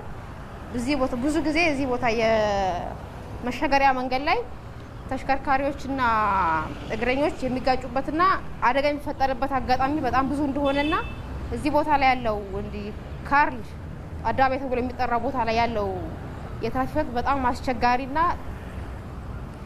በተለይ ይሄ ያለው አደባባይ ሰፊ ከመሆኑ የተነሳ ለተሽከርካሪ የሚኖረው ቦታ ጠባብ ከመሆኑ ጋር በተያያዘ የሚኖረው ያለው ለአደጋ ተጋላጭነት በጣም የሰፋ ነው የሚሆነው። እናመሰግናለን ሩት ላደረሽን መረጃ። ያው ሩት እናነሳችሁ እንግዲህ ከተማችን ላይ ትራፊኮች በሌሉበት አካባቢ እንደዚህ አይነት በርካታ ችግሮች ይስተዋላሉ። ለማንኛውም የተለመደው የአሽከርካሪዎች በሚወጡበት ሰዓት ተሽከርካሪዎች አሽከርካሪያቸውን ደህንነት መርምረው እንደዚሁም ደግሞ ለእግረኛ ቅድሚያ እየሰጡ ፍጥነታቸውን ተቆጣጥረው እንዲነዱ ምክራችንን እንለግሳለን። ከትራፊክ የጸዳ ቀን እንድታሳልፉም በጤና ይስጥልኝ ኢትዮጵያ ስም ተመኝተናል ተመልካቾቻችን። አሁንም ጤና ይስጥልኝ ኢትዮጵያችን እንደቀጠለ ነው። ወደ ሌላ ርዕሰ ጉዳያችን እንሻገር። ከዚሁ አይርቅም ብዙ ግን አንድም ምክንያትም ስለሆነ ጭምር ማለት ነው ለትራፊክ አደጋም አየር ሁኔታ የራሱ የሆነ ትልቅ አስተዋጽኦ ይኖረዋልና ቀጣይ የምናደርገው በክረምት ወቅት በተለይ ደግሞ ዘንድሮ ክረምቱን ፈጠነ መሰለኝ ግንቦት ላይ ከባድ ዝናብ እየጣለ ነው። ዝናብ በሚኖርበት ሰዓት የመኪና ግጭቶች በጣም ነው የሚበዙት። ስለዚህ ጥንቃቄውን መጨመር አለበት ማለት ነው። የአየር ትንበያው መረጃን መከታተልም ለዚህም ጠቃሚ ነው። በተለይ የመስተዋት መጥረጊያ ዋይፐሮች መብራቶች መስራታቸውን ማረጋገጥ ግድ ይላል ማለት ነው። የአየር ትንበያ መረጃችንን እንከታተልና እንመለስ።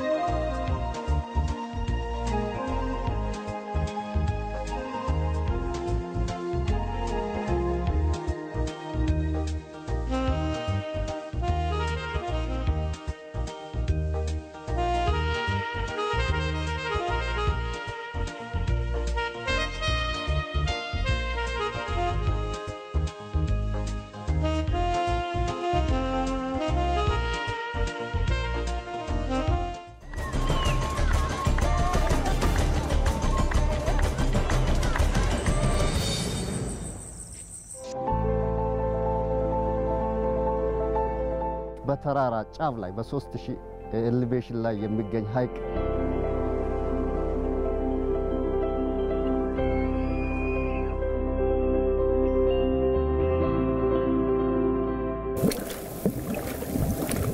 ይህ ከተራራ ስር የሚፈልቀው ውሃ ስንቀምሰው ጋዝነት አለው። ውሃው ጣዕሙ ልክ ከተማ ላይ አምቦሃ ታሽጎ እንደሚሸጠው አይነት ጣዕም ያለው ውሃ ነው። ደወላ በብርድ በሽታ የተያዘውን ሰው ልክ ገላውን የሚያሽ ሰው ራሱ ያሽና ሰውን ያጥባል ማለት ነው።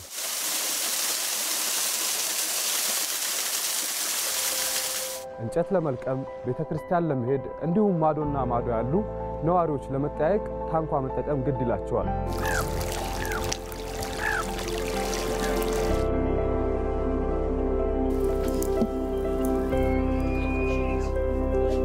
ኢትዮጵያ ነጋታ ለላዋን ጃለለኑ ፋኬን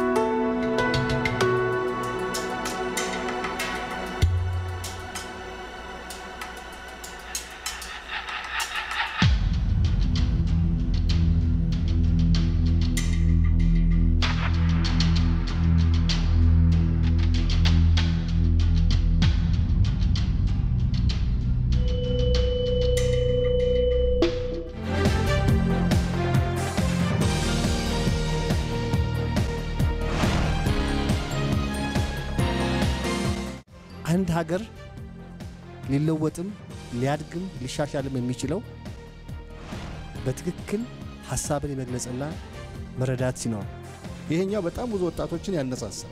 ወሬውም ንግግሩም ትኩረት አቅጣጫውንም ይለውጣል። የምርምር ሙያዊ እርዳታ የምክር ያስፈልጋል። ምክንያቱም ማንኛውም ነገር ከሐሳብ ነው የሚጀምረው። ለየት ያሉ ሐሳቦች መጥተዋል። በጣም ወጣ ያሉ ከባህላችን እና ቻሌንጅ እንዲያደርጉን ፈልጋለሁ። ወይ አዲስ ሐሳብ መሆን አለበት እስካሁን ድረስ የማናቀው ወይ ደግሞ በመናቀው ላይ ቫልዩ አድ አድርገው አሻሽለው እሱን ራሱ ኢምፕሩቭ አድርገው የቀረበ መሆን መቻል አለበት። ምርጥ አይዲያ አለ ደግሞ ዘአዘር ሳይድ ደግሞ በሌላኛው ሳይድ ደግሞ ስንሄድ ኖርማል ዴይ ቱ ዴይ በመናየው ያልተለየ ነገር ደግሞ አለ።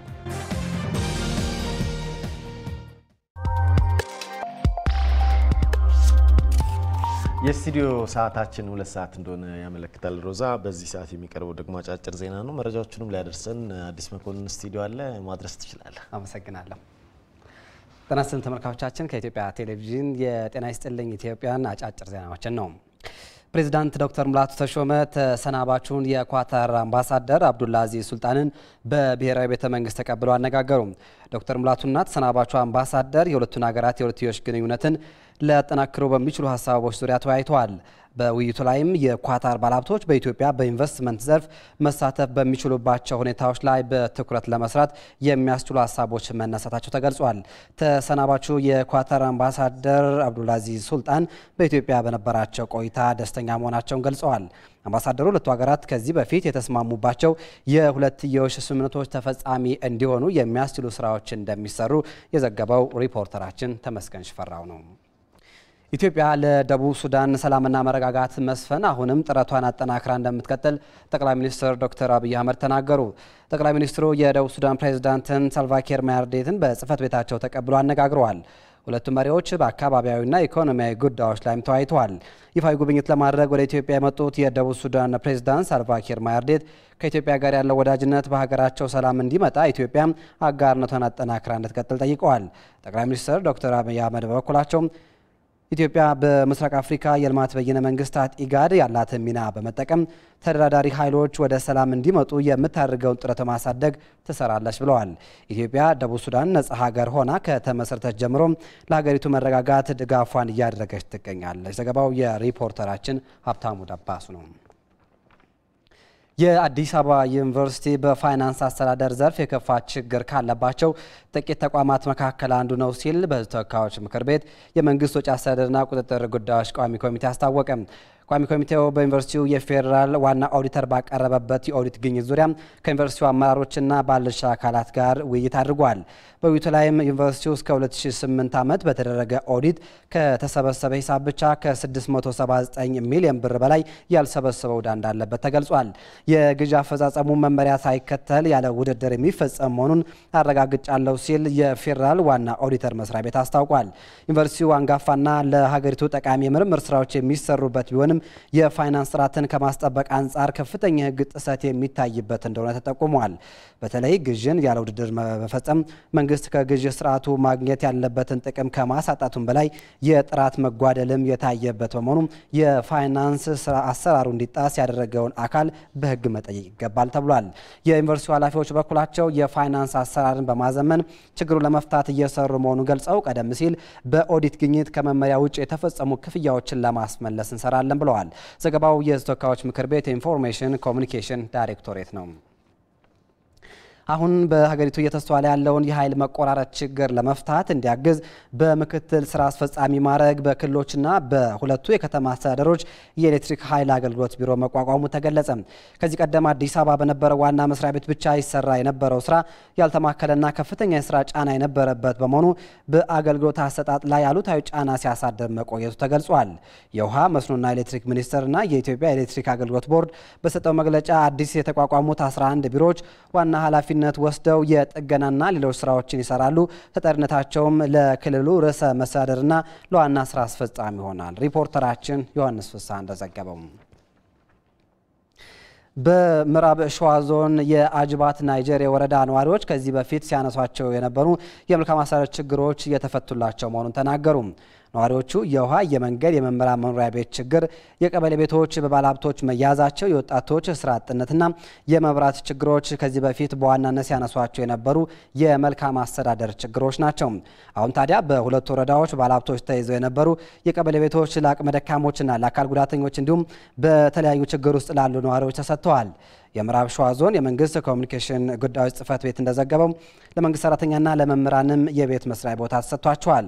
የምዕራብ ሸዋ ዞን አስተዳዳሪ አቶ ማሾ ኦላና ህብረተሰቡ የሚያነሳቸውን ቀሪ ችግሮች ለመፍታት በየደረጃው ባሉ አመራሮች አማካኝነት በጋራ እየተሰራ ነው ብለዋል። ዚምባብዌ በፈረንጆቹ ነሐሴ 30 ምርጫ እንደምታካሄድ አስታወቀች። የሀገሪቱ ፕሬዝዳንት ኤመርሰን ምናንጋጓ እንዳሉት ምርጫው ነፃና ፍትሃዊ እንዲሆን ይሰራል። ምርጫውን እንዲከታተሉም ዓለም አቀፍ ታዛቢዎች የሚገኙ ይሆናል። ነሐሴ ይደረጋል የተባለው ምርጫ ዚምባብዌ በፈረንጆቹ 1980 ነፃነቷን ካገኘች ወዲህ ሲካሄድ የመጀመሪያው ነው ተብሏል። ዘገባው የሲጂቲኤን ነው። በሜዲትራኒያን አካባቢ በሚገኙ ሀገራት ውስጥ የሚገኙ ህጻናት የሰውነት ክብደት መጠን ከፍተኛ ነው ተባለ። የዓለም ጤና ድርጅት ያወጣው ሪፖርት እንደሚጠቁመው በአውሮፓ 34 ሀገራት የሚገኙ ህጻናት የሰውነት ክብደት በአሜሪካ ከሚገኙት በጣም የላቀ ነው። በእነዚህ በተጠቀሱት የአውሮፓ ሀገራት ከሚገኙት 5 ወንድ ህጻናት ውስጥ አንዱ ከፍተኛ የሰውነት ክብደት ያለው ሲሆን በአንጻሩ የሴት ህጻናቱ የሰውነት ክብደት ዝቅተኛ መሆኑ የተገለጸው። አትክልት ያላቸው ምግቦች አለመመገብ፣ በምትኩ ስኳርና ኃይል ያላቸው ምግቦች ማዘውተርና የአካል ብቃት እንቅስቃሴ አለማድረግ በምክንያትነት ተጠቅሰዋል። ዘገባው የሲኤንኤን ነው። ተመልካቾቻችን ከኢትዮጵያ ቴሌቪዥን ለጤና ይስጥልኝ ኢትዮጵያ ያዝናቸው አጫጭር ዜናዎች እነዚህ ናቸው። ነብዩና ሮዛ ወደ እናንተ እንመለስ። እናመሰግናለሁ።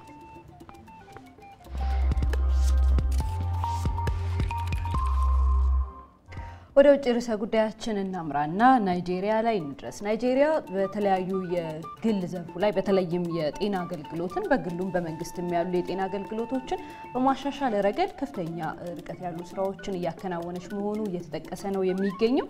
እየተሰሩ ያሉ ስራዎችም ከፈጠራ ስራዎች ጋር እንዲገናኙ በማድረግ ደግሞ የበለጠ የጤና ዘርፉን ለማዘመን ነው እየታቀደ የሚገኘው። በተለይ አሁን ሞባይል አፕሊኬሽን በመጠቀም በሀገሪቱ ዋና የመድኃኒት መሸጫ መደብሮችን በቅርበት የሚያገናኝ አንድ ፈጠራም ይፋ አድርገዋል። ይህንኑ አገልግሎት የበለጠ የተቀላጠፈ ለማድረግ ይህም በተመለከተ ነጻነት ወርቁ ያዘጋጀችው መረጃ አለ። እሱ ተከታተል። ናይጄሪያዊው የጤና ባለሙያ ዶክተር ኢክፔሜኔቶ በሀገሪቱ ህሙማንና የመድኃኒት መሸጫ መደብሮች መካከል ያለውን ርቀት ለማጥበብ የሚያስችል ዌላ ሄልዝ የተባለ የሞባይል አፕሊኬሽን ፈጥሯል። ዋነኛ ጥቅሙም ህሙማንና የመድኃኒት መሸጫ መደብሮች ቀጣይነት ያለው ግንኙነት እንዲኖራቸው የሚያደርግ ነው። ህሙማኑ ከዚህ በፊት ይጠቀሙት የነበረውን መድኃኒትና የነበራቸውን የጤና ሁኔታ መዝግቦም ያስቀምጣል። ከዚህ በተጨማሪ መድኃኒታቸውን የሚወስዱበትን ሰዓትና መጠን በጽሁፍ መልእክት ያስታውሳቸዋል። ታዲያ ይህን ሁሉ አገልግሎት ህሙማኑ ወደ መድኃኒት መስጫ መደብር መሄድ ሳያስፈልጋቸው ቤታቸው ሆነው አገልግሎቱ ማግኘት ያስችላቸዋል። ላለፈው 2 ዓመት ከ6 ወር ይህ አፕሊኬሽን ገበያ ላይ ውሎ በ10 ሺዎች የሚቆጠሩ ህሙማን በናይጄሪያ ሲጠቀሙበት ቆይተዋል። መድኃኒቶችን በአግባቡ ተከታትሎ መውሰድ ትልቅ ቦታ ሊሰጠው የሚገባ ጉዳይ ነው። በተለይም በሽታው ስር የሰደደ ከሆነ ከዚህ በፊት ከ50 በመቶ በላይ ህሙማን መውሰድ የነበረባቸውን መድኃኒት በአግባቡ የማይወስዱ ነበሩ። ይህ የጽሁፍ መልእክት ሲላክላቸው ግን መሻሻልን አሳይተዋል። እንደ ስኳርና የልብ በሽታን የመሳሰሉትን ሊፈጥሩ ከሚችሉ የተወሳሰበ የጤና ችግር ለመጠበቅ መድኃኒቶችን በአግባቡ መውሰድ ያስፈልጋል። በናይጄሪያ 300 የሚጠጉ የመድኃኒት መሸጫ መደብሮች እስካሁን አፕሊኬሽኑን ይጠቀማሉ። በሚቀጥሉት ዓመታትም ቁጥራቸው እንደሚጨምር ይጠበቃል። ቹኳ ኬሲም አፕሊኬሽኑን ከሚጠቀሙት መካከል አንዱ ነው።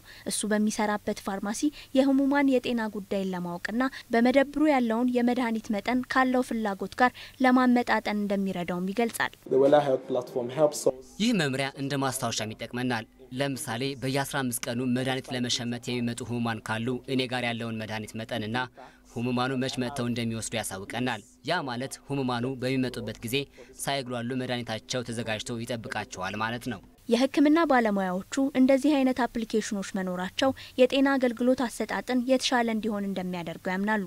ይሁንና እንደ ናይጄሪያ ያሉ ሀገሮች ላይ 65 በመቶ የሚሆነው የህብረተሰብ ክፍል ያልተማረ በመሆኑ እንዲህ አይነት የፈጠራ ውጤቶችን ለመጠቀም እድሉ ዝቅተኛ መሆኑን የዘገበው ሲጂቲኤን ነው። የጤና ይስጥልኝ ኢትዮጵያ የቢዝነስ መረጃ የሚቀርብበት ሰዓት ላይ ደርሰናል። ሁናቸው መረጃዎችን ላይ ደርሰን እዚህ ስቱዲዮ ተገኝተናል። እንደምን አደረክ? ጤና ይስጥልኝ። ጤና ይስጥልኝ። እንደምን አደራችሁ? ሮዛና ነብዩ። ሰላም አድረናል። ምን ጉዳዮች አሉ ከሀገር ውስጥና ከውጭ? በርከት ያሉ የሀገር ውስጥ መረጃዎች አሉ። ቀዳሚ የምናደርገው ግን ከሰሞኑ ሸራተን አዲስ የአፍሪካ ልማት ባንክና የኢትዮጵያ የገንዘብና ኢኮኖሚ ትብብር ሚኒስቴር በጋራ ሲያከናውኑት የነበር ጉባኤ ነበር። ለሁለት ቀናት የተካሄደ ጉባኤ ነው። እንግዲህ በዋናነት ጉባኤ የኢትዮጵያ መንግስትና የግሉ ዘርፍ በሁለተኛ ቀን ውሎ ማለት ነው በአጋርነት በተለያዩ ኢንቨስትመንቶች በጋራ መስራት በሚያስችሉባቸው ሁኔታዎች ላይ አሰራር ሊዘረጋ መሆኑን የገንዘብና ኢኮኖሚ ትብብር ሚኒስቴር አስታውቋል። ይህንን ደግሞ አሁን ኢትዮጵያ እያከናወነቻቸው ያሉ አብዛኞቹ የመሰረተ ልማት ግንባታዎች በመንግስት ነው የሚከናወኑ። የአፍሪካ ልማት ባንክ ደግሞ ከዚህ በኋላ የኢትዮጵያ መንግስት ከግሉ ዘርፍ ጋር ለሚያከናውናቸው የመሰረተ ልማት ግንባታዎች ከ30 ሚሊዮን እስከ 300 ሚሊዮን ዶላር ድጋፍ አድርጋለሁ ብሏል። ከዚህ በፊት ያደረገው የዛሬ 10 ዓመት አካባቢ ለዳንጎቴ ሲሚንቶ ፋብሪካ ብቻ ነው ድጋፍ አድርጎ የነበረው በግሉ ዘርፍ ላይ። አሁን ላይ ግን ይህንን በኢትዮጵያ ውስጥ ለሚሰማሩ የግል ባለሀብቶች ድጋፍ አድርጋለሁ ብሏል። ጌታቸው ባልቻ ጉባኤውን ሲከታተል ነበር። እሱን ተከታተልን እንመለስ።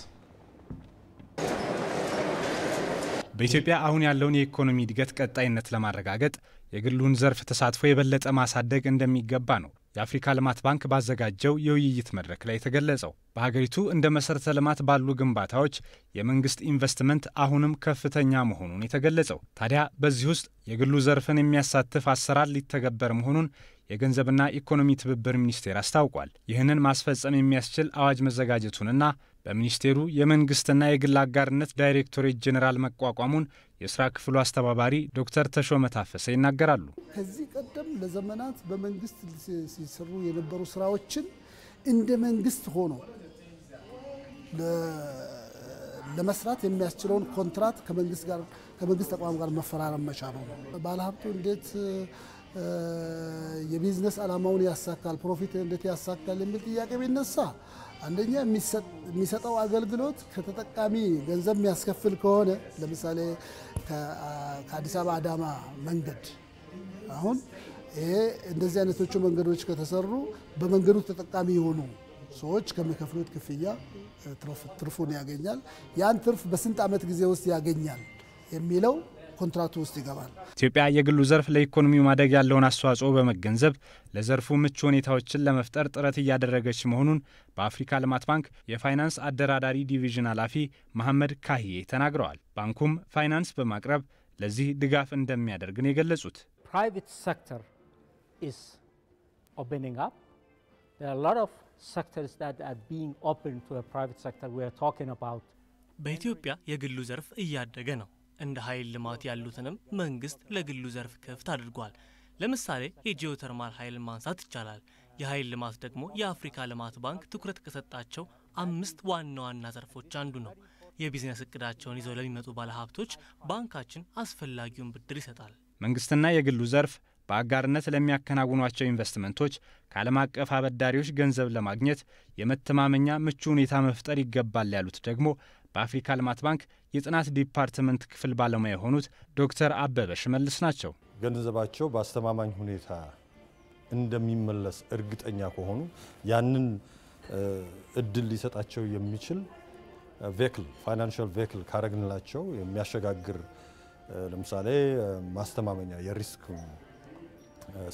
ስጋቱን የሚቀንስበት፣ ሁለተኛው ደግሞ ያ ፕሮጀክት ጋራንቲድ የሚሆንበት እነኚህ ነገሮችን ካገኙ ይመጡና እዛ ቦታ ላይ ኢንቨስት ያደርጋሉ። እነኚህ ፕራይቬት ፈንድ ማለት ነው። ይሄን ደግሞ ለማድረግ ኢትዮጵያ ውስጥ የፕራይቬት ፈንድ ማኔጅመንት መኖር አለበት። ሁለተኛው ርዕሰ ጉዳያችን በሀገር ውስጥ በተለይም ከመሰረታዊ ፍጆታ እቃዎች ጋር ተያይዞ ከጊዜ ወደ ጊዜ ዋጋዎች በሁሉም በሚባል ደረጃ እየጨመረ ነው የመጣውና የአዲስ አበባ ነዋሪዎችን አነጋግረናቸው ነበር። የኢትዮጵያ ቴሌቪዥን በተለያዩ አካባቢዎች ላይ መንግስት ጣልቃ ሊገባልን ይገባል በሚል የሰጡት አስተያየት አለ። እሱን ተከትሎ ደግሞ የንግድ ሚኒስቴር ምላሽ ሰጥቷል። ትናንት በኢቲቪ 57 ዘገባችን በቅድሚያ ግን እናስቀድመው በተለይም ነዋሪዎች የሰጡትን አስተያየት ይሆናል። አባዲ ወይኔ ነው ያጠናቀረው። እሱን ተከታትለን እንመለስ። ፍርኖ ዱቄት አሁን ከ14 ብር 22 ብር ነው የገባው ፍርኖ ዱቄት። ስንዴውም እንደዛ። ይሄ ነገር ለምን እንደሆነ መንግስት እጁን ቢያገባበት ጥሩ ነው። ዋጋ ከጊዜ ወደ ጊዜ እየጨመረ ነው የመጣ ፍጆታው። ስለዚህ በተለይ ደግሞ አሁን አታክልት ቤትና ጤፍ ዘይትና ስኳር ላይ ከጊዜ ወደ ጊዜ በጣም ጨምሯል። በክፍለ ከተማ ወይም ደግሞ ሆኖም ዝቅ ብሎ በወረዳ ክፍለ ከተማ ሆኖም ፍጆታው በቀን ወደ ቀን እየጨመረ ስለመጣ ይሄ መንግስት ዝቅ ብሎ ቢያይልን ጥሩ ነው። ሽንኩርቱ ብትል በማንኛውም በጤፉ ብትል በሁሉም ነገር ያልጨመረብን ነገር የለም። ይሄ እኮ እውነት ውሸት ተረካ አይደለም። አንድ ሰው ሁለት ሰው የሚያውቀው ሳይሆን ሁሉ ህብረተሰቡ የሚያውቀው ነው እና በጣም ኑሮውን አልቻልንም እኛ። ማንኛውም ነገር ለሰው ልጅ የሚያስፈልጉት ነገሮች ያልጨመረ ነገር የለም። ሁሉ ነገር ጨምሯል። ቅድም እንዳሉት ሩዝ አሁን በአሁኑ ጊዜ 26 ብር ይላል 1 ኪሎ ማለት ነው። ስለዚህ ሁሉ ነገር በጣም ነው የጨመረው። በጣም የናረ ነው እውነትም ማለት ነው። አሁን በቅርብ ቀን ራሱ ሽንኩርት 10 ብር ነበረ። አሁን ገዝተን የወጣ ነው 12 ብር ነው እና ተቆጣጣሪ የለውም። ገበያው ዝም ብሎ የናረ ነው እውነትም ማለት ነው። ትንሽ የቀነሰው ምንድነው? በርበሬ ነው። በርበሬ አሁን እንዳጋጣሚ ገዝተን ነበረ። በርበሬ 110 ብር የነበረ በርበሬ ዛሬ 75 ብር ገዝተን የወጣ ነው ማለት ነው። እሱ ላይ ትንሽ አንዱ ሲወጣ አንደኛው ደግሞ ይጨምራል በየቀኑ ማለት ነው እና የገበያ ዋጋ በጣም አስቸጋሪ ነው እና ከምናገኘው ገንዘብና የምንገበየው ነገር አልተመጣጠነም። በነገራችን ላይ እነዚህ መሰረታዊ ሸቀጦች የሚባሉት በተለይም መንግስት ድጎማ የሚያደርግባቸው ስኳር፣ ዘይትና የስንዴ ዱቄት ዋጋ መጨመር አይቻልም። ግን በተለያዩ ከህብረት ስራ ማህበራትም ወጣው ዋጋ በተጨምሮባቸው የሚሸጡበት አሉ። እሱን ደግሞ ዋና ምክንያቱ አንደኛው የቁጥጥር ማነሱ ደካማ መሆን፣ ያስፈጻሚው አካል ቁጥጥር ዝቅተኛ መሆን ነው። በመላ ሀገሪቱ 40 ሚሊዮን ሊትር በመንግስት ድጎማ የሚደረግለት ማለት ነው በየወሩ ለፍጆታ ይቀርባል። እንዲሁም ደግሞ እስከ 650 ሺህ ኩንታል የሚሆን የስንዴ ዱቄትም ይቀርባል። ከተወሰነ ጊዜ ጀምሮ ግን ትንሽ መቆራረጦች አጋጥመዋል። አሁን ላብነትም በዚህ አካባቢ እንኳን በዚህ ሳምንታት በተለይ ማዳበሪያ ቀድሞ መግባት ስላለበት የንግድ ሚኒስትሩ አቶ መላኩ አለበል እዚህ ስቱዲዮ ጋብዘናቸው በሰጡት ማብራሪያ ቅድሚያ መሰጠት ያለባቸው ዘርፎች ስለነበሩ እነሱ ላይ የሚሰሩ ስራዎች በመኖራቸው መቆራረጡ ተከስቷል። ዋና ምክንያቱም ይህ ነው ብለዋል። እሳቸው እንግዲህ የሰጡትን አስተያየት ተከታትለን እንመለስ። ከዚህ ጋር ተያይዞ ያለው ሁለት ችግር ነው። አንደኛው ችግር ከአቅርቦት መቆራረጥ ጋር በተያያዘ እንደ መንግስት መፍታት ያለብን ችግር አለ። ብዙዎቹ ምርቶች ከውጭ የሚመጡ ከመሆናቸው ጋር ተያይዞ በወቅቱ ባለመድረሱ ምክንያት በተወሰነ ደረጃ በዋጋ ላይ በሚፈጥረው ጫና አለ። በሌላ በኩል ግን የቀረበውን ምርት ለታለመለት ዓላማ በትክክል እንዲሰራጭ በመቆጣጠር ረገድ እየተሰራ ያለው ስራ በቂ ባለመሆኑ ምክንያት መንግስት በድጎማ የሚያቀርባቸው የዳቦ ዱቄትንም ዳቦን ማለት ነው እና ዘይት ላይ የዋጋ መጨመር ችግሮች ይታያሉ። አቶ መላኩ እንግዲህ በኢቲቪ 57 ቆይታቸው ችግሩን ለመቅረፍ ጥናት እየተጠና መሆኑና መንግስትም በሂደት በተለይ እንደዚህ መንግስት ድጎማ በሚያደርግባቸው ምርቶች ላይ የሚያጋጥሙ ችግሮች ናቸው በሌሎች ሀገራትም። ግን መንግስት ይህንን ጥናት ካጠናቀቀ በኋላ በተለይም ድጎማ ማድረጉን የሚወጣበትን ስርዓት የረጅም ጊዜ መፍትሄ ተብሎ የተቀመጠውን ጥናት እያከናወነ ነው የሚገኘው። እሱ እንደተጠናቀቀም እርምጃ ይወሰዳል ብለዋል። እሱን ተከታትለን እንመለስ። አቅርቦትን የማሳደግ ስራ ወሳኝ ነገር ነው። የአቅርቦት ማሳደግ ጉዳይ በሀገር ውስጥ እነዚህ ምርቶች የመሸፈን የሀገር ውስጥ አቅርቦትን የማሳደግ ጉዳይ አንድ መፍትሄ ነው የሚሆነው። በሌላ መልኩ ግን መንግስት በተጠና መንገድ ከዚህ ስራ መውጣት የሚችልበትን ሁኔታ ማየት ተገቢ ነው የሚሆነው። ምክንያቱም ብዙ ጊዜ በቁጥጥር የሚሰራጭ ምርቶች እንዲህ አይነት ችግሮች ያጋጥሙታል። ስለዚህ በነፃ ገበያው የሚሰራጭበትን መንገድ ማየት አስፈላጊ ነው። ነገር ግን የገባንበት መንገድ ተገደነ የገባንበት ስለሆነ ስንወጣም ገበያውን በማይረብሽ መንገድ ለህብረተሰቡ አስተማማኝ አቅርቦት እንዲኖር በሚያስችል መንገድ ነው መውጣት መቻል የሚገባ። ከዚያ አኳያ እንደ ንግድ ሚኒስቴር ጥናት እየተጠና ነው። ጥናቱ እንዴት አድርጎ የነዚህ መሰረታዊ ምርቶች አቅርቦት እየተሻሻለ እንደሚሄድና መንግስት ቀስ በቀስ ከዚህ የሚወጣበት ሁኔታ እንደሚኖር ጥናት እየተጠና ነው። ጥናቱ ካለቀ በኋላ በሚመለከታቸው አካላት ሲጸድቅ ወደ ተግባር የሚገባ ነው የሚሆነው። ስለዚህ አቅርቦቱንና ፍላጎቱን የማመጣጠን እና በገበያ ውስጥ ፍትሃዊ የሆነ ውድድር እንዲኖር የማድረግ ስራ ነው መፍትሄው የሚሆነው ማለት ነው። ሌላው ርዕሰ ጉዳያችን ከዶሮ እርባታና መኖ ማቀነባበር ጋር የተያያዘ ነው የሚሆነው። እንግዲህ በዚህ ዘርፍ የተሰማሩ የግሉ ዘርፍ አባላት የውጭ ምንዛሬ እጥረትና ማበረታቻዎች አለመኖር ዘርፉ ውጤታማ እንዳይሆን እንቅፋት ፈጥሮብናል ብለዋል። የኢትዮጵያ ስጋ ወተትና ኢንዱስትሪ ልማት ኢንስቲትዩት ደግሞ ዘርፉን የበለጠ ለማጠናከር እየሰራው ነው የሚል ነው አስተያየቱን የሰጠው። ሀብታሙ ደባሱ ይህንን ጉዳይ ተከታትሎታል። በነገራችን ላይ በኢትዮጵያ ውስጥ 95 በመቶ የሚደርሰው ምርት በአርሶ አደሩና በአርብቶ አደሩ አካባቢ ነው የዶሮ ምርት የሚካሄደው 5% ብቻ ነው በተለያዩ ተቋማት ወይም ደግሞ በፋብሪካዎችም የዶሮ ምርቶችን የማቀነባበር ስራዎች የሚከናወኑትና ኢትዮጵያ ካላት አቅም አንጻር ሲታይ ዶሮ ላይ እየተጠቀምንበት እንዳልሆነም ነው የተለያዩ መረጃዎች የሚጠቁሙት። ለምሳሌ በአመት 76000 ቶን የዶሮ ስጋን ማምረት የመቻል አቅም አለ። እሱም ቢሆን አሁን ባለው ተጨባጭ ሁኔታ ግን ማሳካት አልተቻለም። እስከ 800,000 ቶን እንቁላልም ከዶሮ ማግኘት ይቻላል። እነዚህም ካሉት የተሰጠውም ትኩረት አናሳ ከመሆኑ ጋር ተያይዞ ውጤታማ መሆን አልቻለም። ያም ቢሆን ግን ሀብታሙ ደባሱ በዚህ ጉዳይ ላይ የተካሄደ ጉባኤ ነበር። እሱን ተከታትሎ ያጠናቀረው ዘገባ አለ። ወደሱ እናልፋለን። በመንግስትና በግሉ ዘርፍ ከእንስሳት ሀብት የሚገኘውን ገቢ ለማሳደግ ከምርምርና ጥናት ማዕከላት ጀምሮ የተለያዩ ስራዎች እየተሰሩ ይገኛሉ። ይሁን እንጂ በተለይ በዶሮ እርባታ መኖ ማቀነባበር ዘርፍ የተሰማሩ የግሉ ዘርፍ አባላት በምርት ሂደቱ የተለያዩ ችግሮች እንደሚገጥማቸው ይናገራሉ። የኢትዮጵያ የንግድና የዘርፍ ማህበራት ምክር ቤትም ይህን ችግር ለመቅረፍ የሚያስችል የውይይት መድረክ አዘጋጅቷል። በውይይቱ የግሉ ዘርፍ አባላት ለዘርፉ ትኩረት አልተሰጠውም ይላሉ። የዚህ ዘርፍ ላይ ትልቁ ችግር ምንድነው?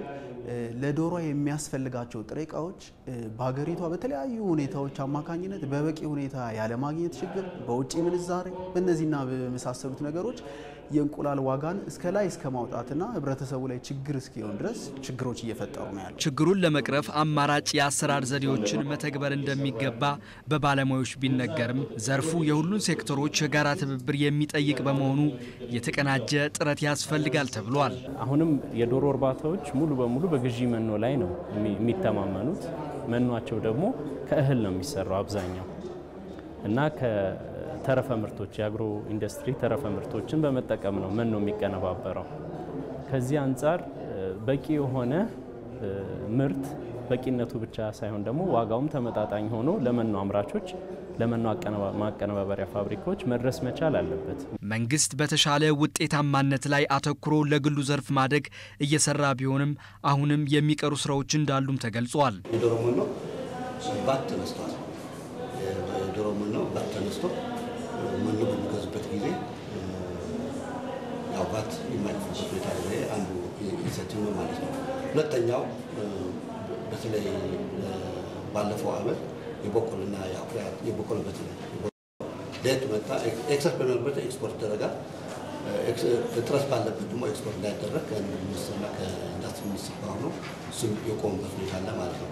ስለዚህ ምርቱን እስኪትረፈረፍ ድረስ የዶሮ ልማት እንዲያድጉና የበቆሎና የአተር ምርቶችን ኤክስፖርት ባይደረግና ወደ እንስሳት መኖነት ቢቀየር የተሻለ ነው። ዋናነት ስጋው ሊቀየር የሚችለው ዶሮው ሊቀየር የወተቱ ሊቀየር ይችላል። በመኖ ልማት ላይ ከሰራ እስከሆነ ድረስ የመኖ ልማቱ ላይ ትኩረት መስጠት አለብን ብለን ነው። በአጠቃላይ በወተት ልማት፣ ዶሮ እርባታና መኖ ማቀነባበር ዘርፍ የተሰማሩ የግሉ ዘርፍ የሚያጋጥማቸውን ችግሮች ለመቅረፍ ከዚህ የበለጠ መስራት እንደሚገባ በውይይት መድረኩ ተገልጿል።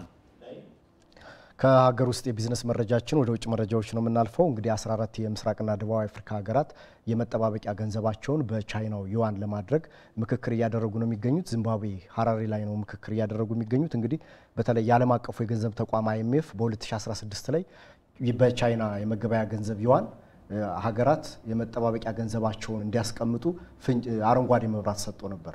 አሁን ላይ በ2017 የወጣ ሪፖርት የሚያመለክተው ከ1.1 በመቶ አይዘልም። አሁን ላይ ግን በተለይም ደግሞ በአፍሪካ ሀገር ላይ የቻይና ኢንቨስትመንት እያደገ መምጣት በዓለም አቀፉ ንግድ ላይ ቻይና ያላት አቅምና እንዲሁም ደግሞ በመጠባበቂያ ገንዘብ ከዓለም አቀፉ የገንዘብ ተቋም ጋርም ተያይዞ ወደ 3.1 ትሪሊዮን ዶላር የመጠባበቂያ ገንዘብ ያላት ሀገር ከመሆኗ ጋር የምጣኔ ሀብቱንም በዓለም አቀፍ ደረጃ ከአሜሪካ ቀጥሎ ሁለተኛ ደረጃ ላይ መቀመጧ ሀገራት ወደዚህ እንዲያማትሩ ያደረጋቸው ነው የሚገኙ። የሚበደሩት ብድር በዶላር ነው፣ ግን ደግሞ በተለይ ከቻይና የሚያገኙት ድጋፍ ማለት ነው መልሰው በዶላር መክፈል ይጠበቅባቸዋል። ይህንን ለማስቀረጥ አሁን እነዚህ 17 ብሔራዊ ባንኮችና ገዢዎች የፋይናንስ ኃላፊዎች ውይይት እያደረጉ ነው የሚገኙት። ይሄ የራሱ የሆነ ጥቅም አለው። በተለይም የዶላርን አሁን እየተዳከመ ከመምጣት ጋር ተያይዞ በተለይም ቻይና ለአፍሪካ ሀገራት የምትሰጠው ድጋፍ መጠንከሩን ያሳያል ተብሎ ተቀምጧል። CNBC በ2017 ባወጣው ሪፖርት ምክንያቶችንም አስቀምጧል። በተለይ ዩዋን እያደገ የመጣበት አንደኛው የዶላር ዋጋ እያሽቆለቆለ መምጣት፣ ሁለተኛው ደግሞ የቻይና ምጣኔ ሀብት በከፍተኛ ፍጥነት ማደግ፣ ሶስተኛው የአውሮፓ ሀገራትም ለዶላር እየሰጡት ያለው ዋጋ የቀነሰ መምጣት ሀገራት ፊታቸውን ወደዚህ እንዲያዞሩ አድርጓቸዋል ነው የሚለው። ነገር ግን አሁን 2017 ላይ 6.9 ትሪሊዮን ዶላር በዓለም አቀፉ የገንዘብ ተቋም በመጠባበቂያነት የተቀመጠ ማለት ነው በአሜሪካ ዶላር ነው የተቀመጠ። ከዚህ ውስጥ የቻይና ድርሻ ቀደም ሲል እንደገለጽኩት 1.1 በመቶ ብቻ ነው። ረጅም ጊዜያትን የሚፈጅ ቢሆንም በቅርቡ ከናይጄሪያ ጋርም ቻይናና ናይጄሪያ በዩዋንና በኒያራ ለመገበያየት ወደ 2.4 ቢሊዮን የአሜሪካን ዶላር ይህ ማለት ደግሞ ወደ ቻይና ገንዘብ ስንመነዝረው 15 ቢሊዮን ዩዋን አካባቢ ማለት ነው ስምምነት ማድረጋቸውም በተለይ ቻይና ገንዘብ በአፍሪካ ሀገራት ተፈላጊነቱ ወይም ደግሞ በጋራ ለመጠቀም ያለውን ሂደት የሚያሳይ ነው የሚሆነው። ወደ ሁለተኛው የውጭ ርዕሰ ጉዳያችን እንለፍ። ታንዛኒያ ከአፍሪካ 10 ግዙፍ በምጣኔ ሀብት ያስመዘገቡ ሀገራት መካከል አንዷ መሆኗን ዓለም አቀፉ የገንዘብ ተቋም IMF አስታውቋል። እንግዲህ ሀገሪቱ በተለይም ለመሰረተ ልማት ዝርጋታ የሰጠችው ትኩረት እንዲሁም ደግሞ ሙስናን በመከላከል ረገድ ያስመዘገበችው ስራ ለምጣኔ ሀብቷ ማደግ ከፍተኛውን አስተዋጽኦ አበርክቷል ብሏል። በ2018 እንግዲህ ታንዛኒያ በ6.8 በመቶ ምጣኔ ሀብቷ ያድጋል ተብሎ ነው የሚጠበቀው። ሲጂቲኤን ዘግቦታል። አባዲ ወይናይ እንደሚከተለው ያቀርበዋል። እያሳየችው ባለው ፈጣን ኢኮኖሚያዊ እድገት የዓለም አቀፉ የገንዘብ ተቋም IMF ከአፍሪካ ፈጣን ኢኮኖሚ ካስመዘገቡ 10 ሀገራት መካከል አንዱ አድርጓታል። ሀገሪቱ 56 ቢሊዮን ዶላር ዓመታዊ የገንዘብ መጠን አስመዝግባለች። ይሁን እንጂ የታንዛኒያ ኢኮኖሚ አሁንም ፈተናዎች እንዳሉት ነው በሀገሪቱ የIMF ተቋም ተወካይ የሆኑት በሐስዋር ሙኮሃፓዳ የሚናገሩት። በአጠቃላይ የሀገሪቱ እድገት በጥሩ ደረጃ የሚቀመጥ ነው። የቢዝነስ አድማሱን ማስፋትና የፋይናንስ ማዕከላትን ማጠናከር ላይ ግን ብዙ መሰራት ያለበት ጉዳይ ነው። በታንዛኒያ በቅርቡ የታየው የመሰረተ ልማት ዝርጋታ መሻሻል፣ የሙስና መቀነስና የኢንዱስትሪ ፖሊሲ መጠናከር ለተመዘገበው እድገት ከፍተኛ አስተዋጽኦ አበርክቷል። ነገር ግን ዝቅተኛ የሆነ የበጀት አጠቃቀምና የተወሳሰበ የመንግስት አሰራር አሁንም እድገቱን እየተፈታተኑት ነው። በአሰራሮቹ ላይ ለውጥ መደረግ አለበት። ፈጣን የሆነ የግብር አከፋፈል ስርዓት ቢዘረጋ ሀገሪቱ ናት የምትጠቀመው። ህግና ደንቦቹም ቀላል መሆን ይኖርባቸዋል። ዓለም አቀፉ የገንዘብ ተቋም IMF እንደሚለው በታንዛኒያ የድህነት መጠኑን ለመቀነስ ለወጣቶች የስራ ፈጠራ ትኩረት ሊሰጥ ይገባል። ምክንያቱም አሁንም በሀገሪቱ የስራ አጥ ቁጥር ከፍተኛ ነው። አሁን ላይ ገንዘብ የለም። $20 ማግኘት ከባድ ነው። የፋይናንስ ሴክተሩን በማጠናከር በሀገሪቱ የንግድ እንቅስቃሴውን የበለጠ ማድረግ እንደሚገባ የዘርፉ ባለሙያ ራፋኤል ኦንጋንጌ ይገልጻሉ። የተለያዩ ተቋማት ፋይናንስ እንዲያገኙ በማመቻቸት የኢኮኖሚ እድገቱን ከፍ ማድረግ ይቻላል። በተለይም የንግድ ተቋማት በሙሉ አቅማቸው መንቀሳቀስ እንዲችሉ የፋይናንስ ተቋማት አቅርቦት ማደግ አለበት። በሀገሪቱ ከቅርብ ዓመታት ወዲህ ትኩረት የተሰጣቸው የማዕድን፣ የቱሪዝምና የብረታ ብረት ዘርፍም ለእድገቱ አስተዋጽኦ አላቸው። ይሁን እንጂ IMF በፋይናንስ አሰራር ላይ ያለው ያልተጠናከረ ፖሊሲን የሀገሪቱ መንግስት በመቀየር ለእድገቱ መፋጠን ሊሰራ ይገባል ብለዋል። ዘገባው የሲጂቲኤን ነው። እንግዲህ ለሰዓቱ የነበረን የቢዝነስ መረጃዎቻችን ይህንን ይመስሉ ነበር። 4 ሰዓት ላይ በድጋሚ ከተመልካቾቻችን ጋር የምንገናኝ የሚሆነው። እናመሰግናለን። እኔም አመሰግናለሁ።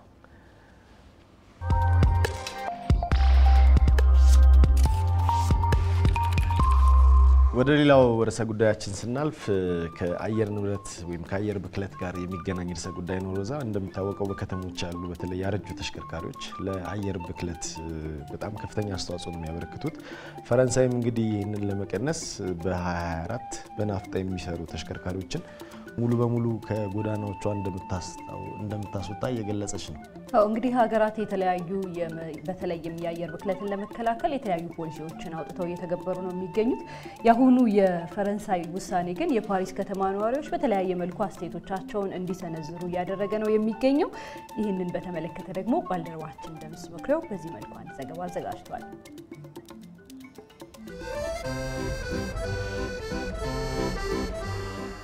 የፈረንሳይ መዲና ፓሪስን በርካቶች በስነ ጥበብና በኪነ ህንጻ ስራዎቿ ያወድሷታል። ሌሎች ደግሞ ፓሪስን ከፍተኛ የትራፊክ መጨናነቅና የአየር ብክለትም የሚስተዋልባት ከተማ ናት ሲሉ ይወቅሷታል።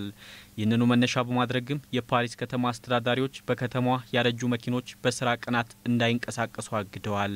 በናፍጣ የሚጓዙ ተሽከርካሪዎች ደግሞ በአውሮፓውያኑ 2024 ከፓሪስ ጎዳና ሙሉ በሙሉ ይወጣሉ ተብሏል። የፓሪስ አስተዳዳሪዎችም የከተማዋ ነዋሪዎች የህዝብ ትራንስፖርትን ጨምሮ ሌሎች መኪኖችን በጋራ እንዲጠቀሙ እያደረጉ ነው ተብሏል። ቢቢሲ ያነጋገራቸው የፓሪስ ከተማ ነዋሪዎችም በጉዳዩ ዙሪያ የተለያዩ አስተያየቶችን እየሰጡ ይገኛሉ። ሁላችንም በህዝብ ትራንስፖርት መጠቀም እንችላለን። የግል መኪኖች ባይኖሩም ችግር የለውም።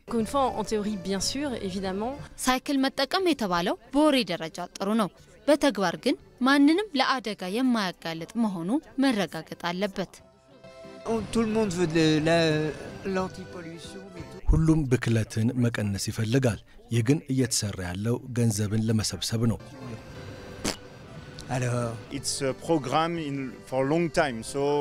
እቅዱ የረጅም ጊዜ ነው።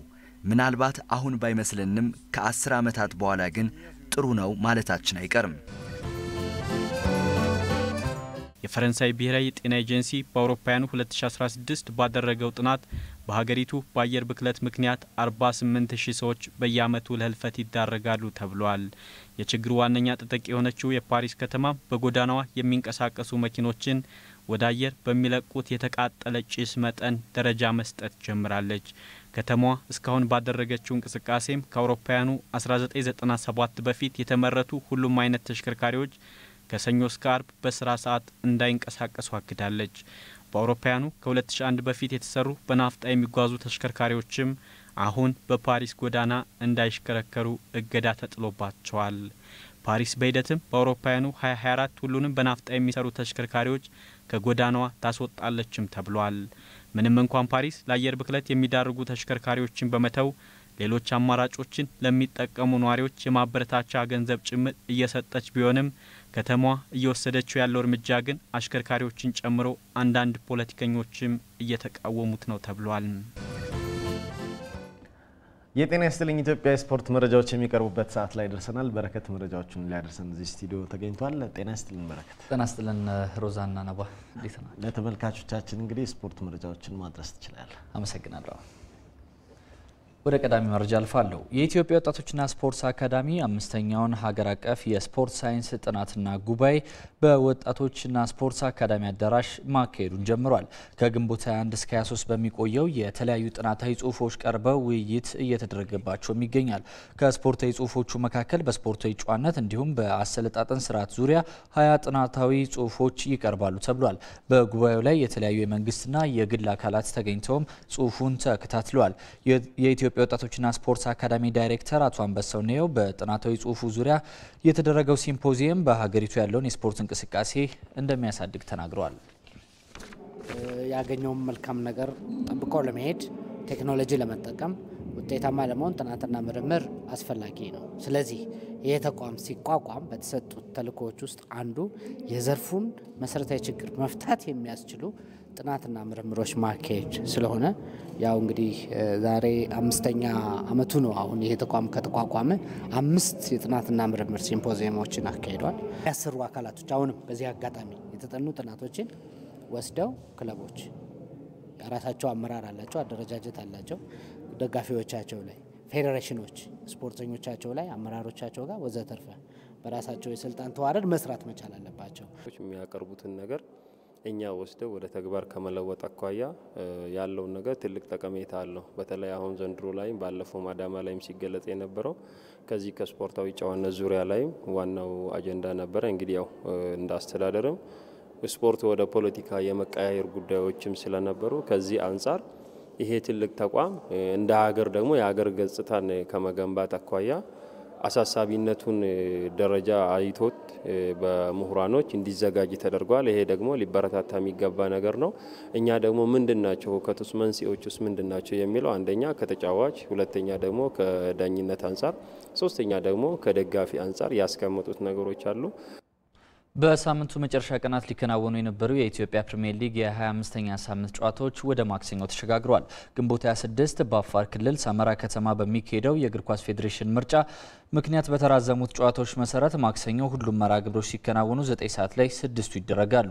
ድሬዳዋ ከተማ ከመቀለ ከተማ፣ ሐዋሳ ከተማ ከሲዳማ ቡና፣ አዳማ ከኢትዮ ኤሌክትሪክ፣ ወላይታ ድቻ ከኢትዮጵያ ቡና፣ ወልዲያ ከወልዋሎ እንደዚሁም ጅማ አባጅፋር ከቅዱስ ጊዮርጊስ ሲገናኙ 11 ከ30 ላይ በአዲስ አበባ ስቴዲየም ደደቢት ደደቢትና አርባ ምንጭ ከተማ ይጫወታሉ። በጎንደር ወቅት የአየር ሁኔታ ምክንያት ደግሞ የፋሲል ከነማና የመከላከያ ጨዋታ ረፋድ 4 ሰዓት ላይ ይደረጋል። ሊጉን መቀለ ከተማ በ42 ነጥብ ሲመራው ጂማ አባጅፋር እንዲሁም ቅዱስ ጊዮርጊስ በግብ ክፍያ ተበላልጠው በ41 መቀለ ከተማ በ42 ሲመራ ጂማ አባጅፋርና ቅዱስ ጊዮርጊስ በ41 ተከታዩን ደረጃ ይዟል። ኢትዮ ኤሌክትሪክ፣ ወልዋሎና ወልዲያ ደግሞ ወራጅ ቀጠና ውስጥ የሚገኙ ክለቦች ናቸው። የኢትዮጵያ ቼዝ ፌዴሬሽን የመጀመሪያውን የክለቦች ሻምፒዮና ውድድር በኢትዮጵያ ወጣቶችና ስፖርት አካዳሚ እያካሄደ ነው። ከግንቦት 21 እስከ 26 በሚቆየው የመጀመሪያ ሻምፒዮና የአዲስ አበባ ከተማ አስተዳደር ካሳተፋቸው አዲስ ቼዝ፣ አቦኪዳ ቼዝ፣ አፍሪካን ቤዛና ቴራስ ቼዝ ክለቦች ውጪ ክልሎች በሻምፒዮናው እንዳልተሳተፉ ታውቋል። የኢትዮጵያ ቼዝ ስፖርትን ለማሳደግ ፌዴሬሽኑ ለክልሎች ስልጠና ከመስጠት ጀምሮ ለስፖርቱ የሚያስፈልጉ የተለያዩ ቁሳቁሶችን ድጋፍ እያደረገ ቢሆንም የሚጠበቅባቸውን በማድረግ በስፖርቱ ንቁ ተሳትፎ እያደረጉ እንዳሉንም ተገልጿል።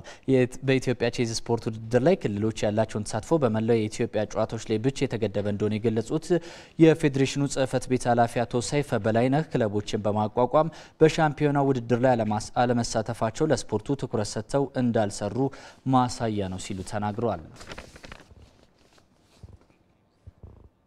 ከውጭ ምንጮች ወዳገኘናቸው ስፖርታዊ ዜናዎች አለፍኩ። በተለያዩ ሀገራት እየተከናወኑ በሚገኙ የወዳጅነት ጨዋታዎች የ2018 የዓለም ዋንጫ አዘጋጇ ሩሲያ ሽንፈትን አስተናግዳለች።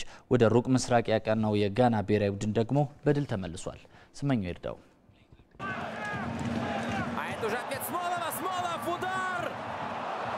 ሁለት ሳምንት ለቀረው የዓለም ዋንጫ ዝግጅትና የሀገራት የወቅታዊ አቋም መለኪያ በሆኑ የወዳጅነት ጨዋታዎች ራሷ የምታስተናግደውን ውድድር ሳውዲ አረቢያን በመቅጠም የምትከፍተው ራሻ ትላንት በወዳጅነት ጨዋታ በኦስትሪያ 1-0 ተሸንፋለች። ቪየና ላይ በቲቪሊ ትሮል ስቴዲየም በተደረገው ጨዋታ የኦስትሪያን ብቸኛ ግብ ያስቆጠረው አሌክሳንድሮ ሺዮፍ ነው።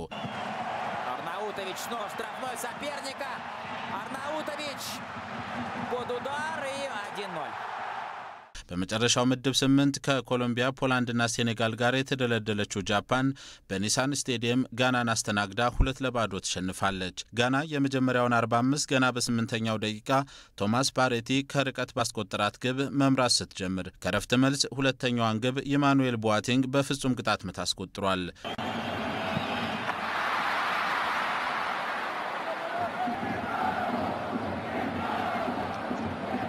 ኢስቶኒያ ሊቱዌኒያን 2-0 ስታሸንፍ አፍሪካኖቹ ማላዊና ቦትስዋና በአንዳቻ ውጤት ጨዋታቸውን ባለመሸናነፍ አጠናቀዋል። ማዕከላዊ አፍሪካ ሪፐብሊክ እና ዩጋንዳ ደግሞ ያለ ግብ አቻ ተለያይተዋል። ፔሩ ስኮትላንድን 2-0 ስታሸንፍ ፓናማ ከሰሜን አይርላንድ ያለ ግብ አቻ ውጤት ነው ጨዋታቸውን ያጠናቀቁት። ከትላንት በስቲያ ናይጄሪያ፣ ክሮሻና አይስላንድ በሚገኙበት ምድብ 4 ያለችው አርጀንቲና ሄቲን 4-0 በሆነ ሰፊ ውጤት ስትሸኛት ሊዮኔል ሜሲ ሃትሪክ ሰርቷል። ሁለቱን በጨዋታ አንዷን በፍጹም ቅጣት ምት ነው ያስቆጠረው። ቀሪዋን ግብ ደግሞ አጉዌሮ አስመዝግቧል።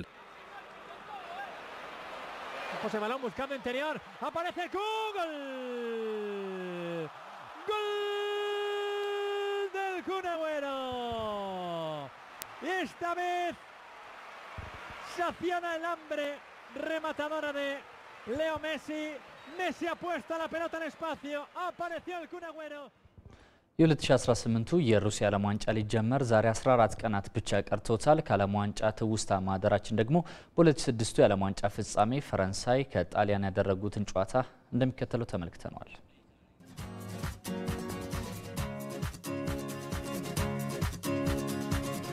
የጀርመኑ ዓለም ዋንጫም ለ1998 የመድረኩ ሻምፒዮን ፈረንሳይ ከጃፓን ኮሪያው ድግስ በኋላ መልካም ነገርን ይዞ ብቅ ብሏል። በዚነዲን ዚዳንና ቲየሪ ሄንሪ ምርጥ አቋም የታገዙት ፈረንሳውያን ኃያላኑ ስፔን፣ ብራዚልና ፖርቹጋልን አሸንፈው ከጣሊያን ጋር ላገናኛቸው የፍጻሜ ፍልሚያ ሲያልፉም ካለፈው ዓለም ዋንጫ ስህተት በእጅጉ መማራቸውን አስመስክረዋል። አውስትራሊያም ዩክሬንና አዘጋጇ ጀርመንን በመርታት ከጊዜያት በኋላም ለፍጻሜ በቃችው ጣሊያንም ከ69000 ተመልካች ፊት በኦሎምፒያ ስታዲየም ፍጻሜ ፈረንሳይን ስትገጥም ከተመዘገበው ውጤት በላይ የዚነዲን ዚዳንና ማርኮ ማቴራዚ ድራማ አሁንም በእግር ኳስ አፍቃሪው ይታወሳል። ከክለብ እስከ ብሔራዊ ቡድን ሁሉንም አይነት በመድረኩ የሚገኙ ዋንጫዎችን ያሳካው ዚነዲን ዚዳን ገና በ7ኛው ደቂቃም በፍጹም ቅጣት ምት ፈረንሳይን ቀዳሚ ማድረጉ ጨዋታውን ከጅማሮው ደማቅ አድርጎታል። ማርኮ ማቴራዚ ግን ከ12 ደቂቃዎች በኋላ ጣሊያንን አቻ አድርጓል።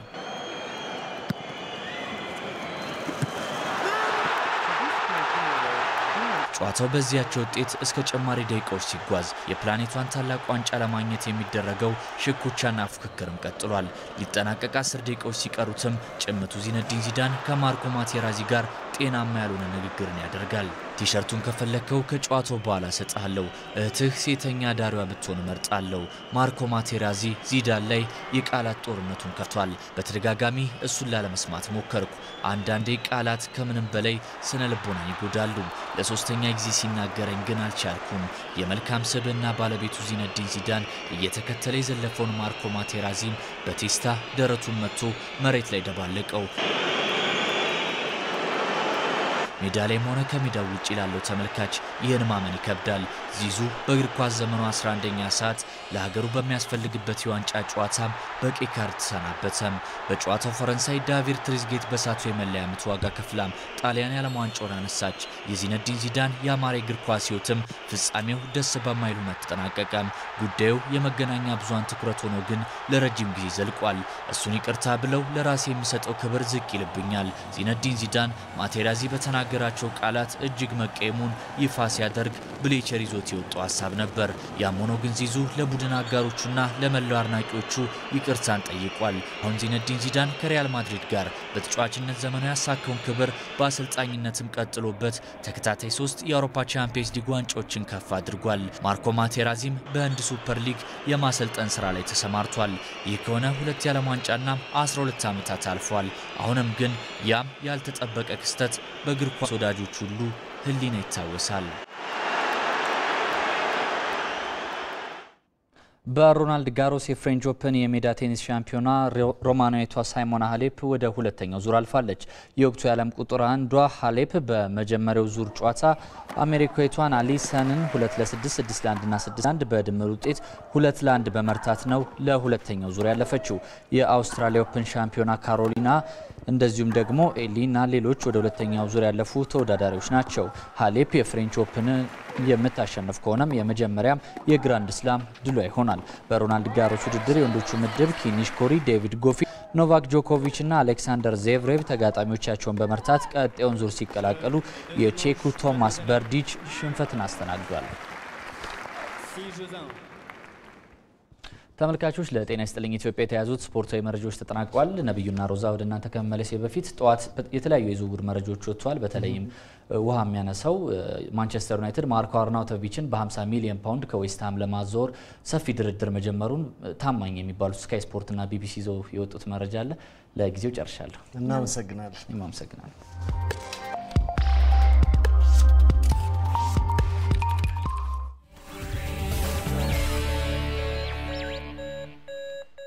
መድኃኒት የተለማመደ የቲቢ በሽታ የዚህ ሳምንት ጤናው በቤቶ ፕሮግራም ርዕሰ ጉዳይ ነው። ዶክተር አበበ ሹመት በፈለገ ሕይወት ሆስፒታል የውስጥ ደዌ የሳምባና የጽኑ ህሙማን ስፔሻሊስት ሐኪም መድኃኒት ስለተለማመደ የቲቢ በሽታ መተላለፊያ መንገድና መከላከያ ዘዴ በቂ ማብራሪያ ይሰጣሉ። እርሶም የቀጥታ ስርጭት ውይይቱን እንዲከታተሉና እንዲሳተፉ ተጋብዘዋል። ጤናው በቤቶ ከባህር ዳር ስቱዲዮ በቀጥታ ይቀርባል። ቅዳሜ 9 ሰዓት ይጠብቁ።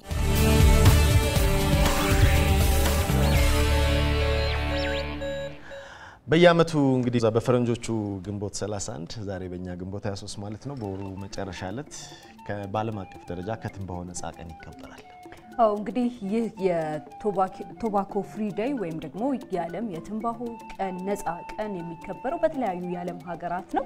እንግዲህ ሲከበር ደግሞ ዋና ዓላማ አድርጎ የሚከበረው ቶባኮን ማጨስ፣ ማምረት፣ መጠቀም እንዲቀርና ዛሬን እንኳን ቢያንስ ፍጹም ከቶባኮ የጸዳ ቀን ለማሳለፍ እንዲረዳና ለጤና ያለውን ጉዳት በማመላከት ነው። ሲጂቲን ከዚህ ጋር የተያያዘ አንድ መረጃ ወጥቷል። እንደሚታወቀው በፈረንሳይ በርካታ ሰዎች ሲጋራ በማጨስ የተለመደ ነው። ይህ ልምድም ላለፉት በተለይ 10 ዓመት እንደዘለቀ ነበር የሚነገረው። አሁን ግን ዘገባው እንዳሰፈረው ከሆነ 1 ሚሊዮን የሚሆኑ ፈረንሳውያን በአንድ ዓመት ጊዜ እስከ 2016 በፈረንጆች እስከ 2017 ባለው ጊዜ ማጨስ አቁመዋል።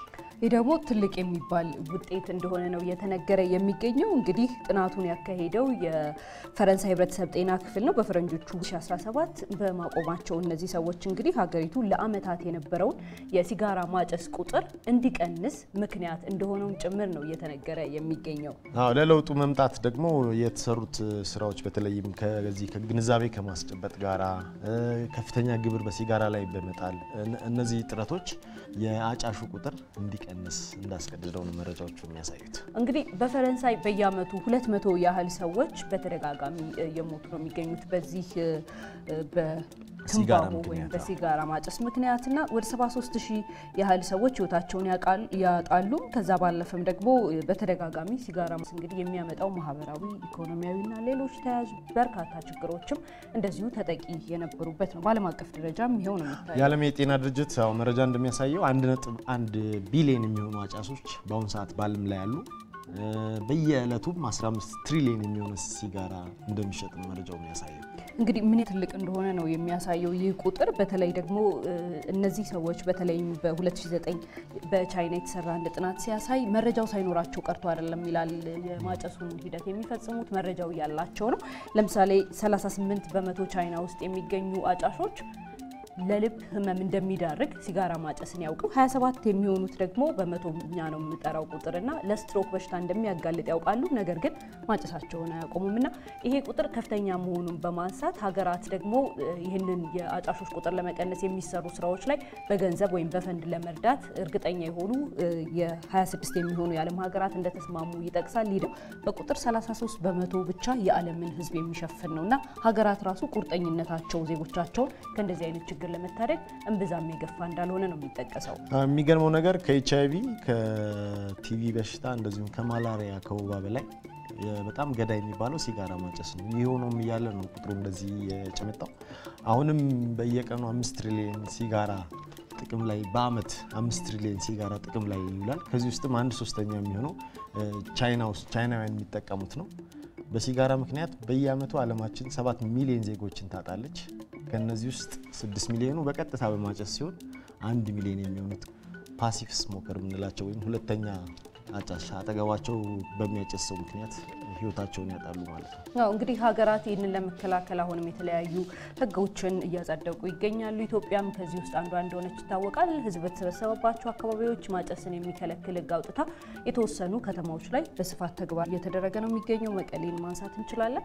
ሌሎች አካባቢዎችም ላይ ሊዘልቅ ይገባል። ዛሬ በተለይ ደግሞ የዓለም ከትንባሆ ነፃ የሆነን ቀን እያከበርን ባለንበት ወቅት የጤና ይስጥልኝ ኢትዮጵያችንም ዛሬ ትንባሆን ከመጠቀም ከማምረት ከመሸጥ ነፃ መልእክታችን እሱ ነው። ከማጨስ ራሳችንን በመቆጠብ ነገን የተሻለ እናደርግለን።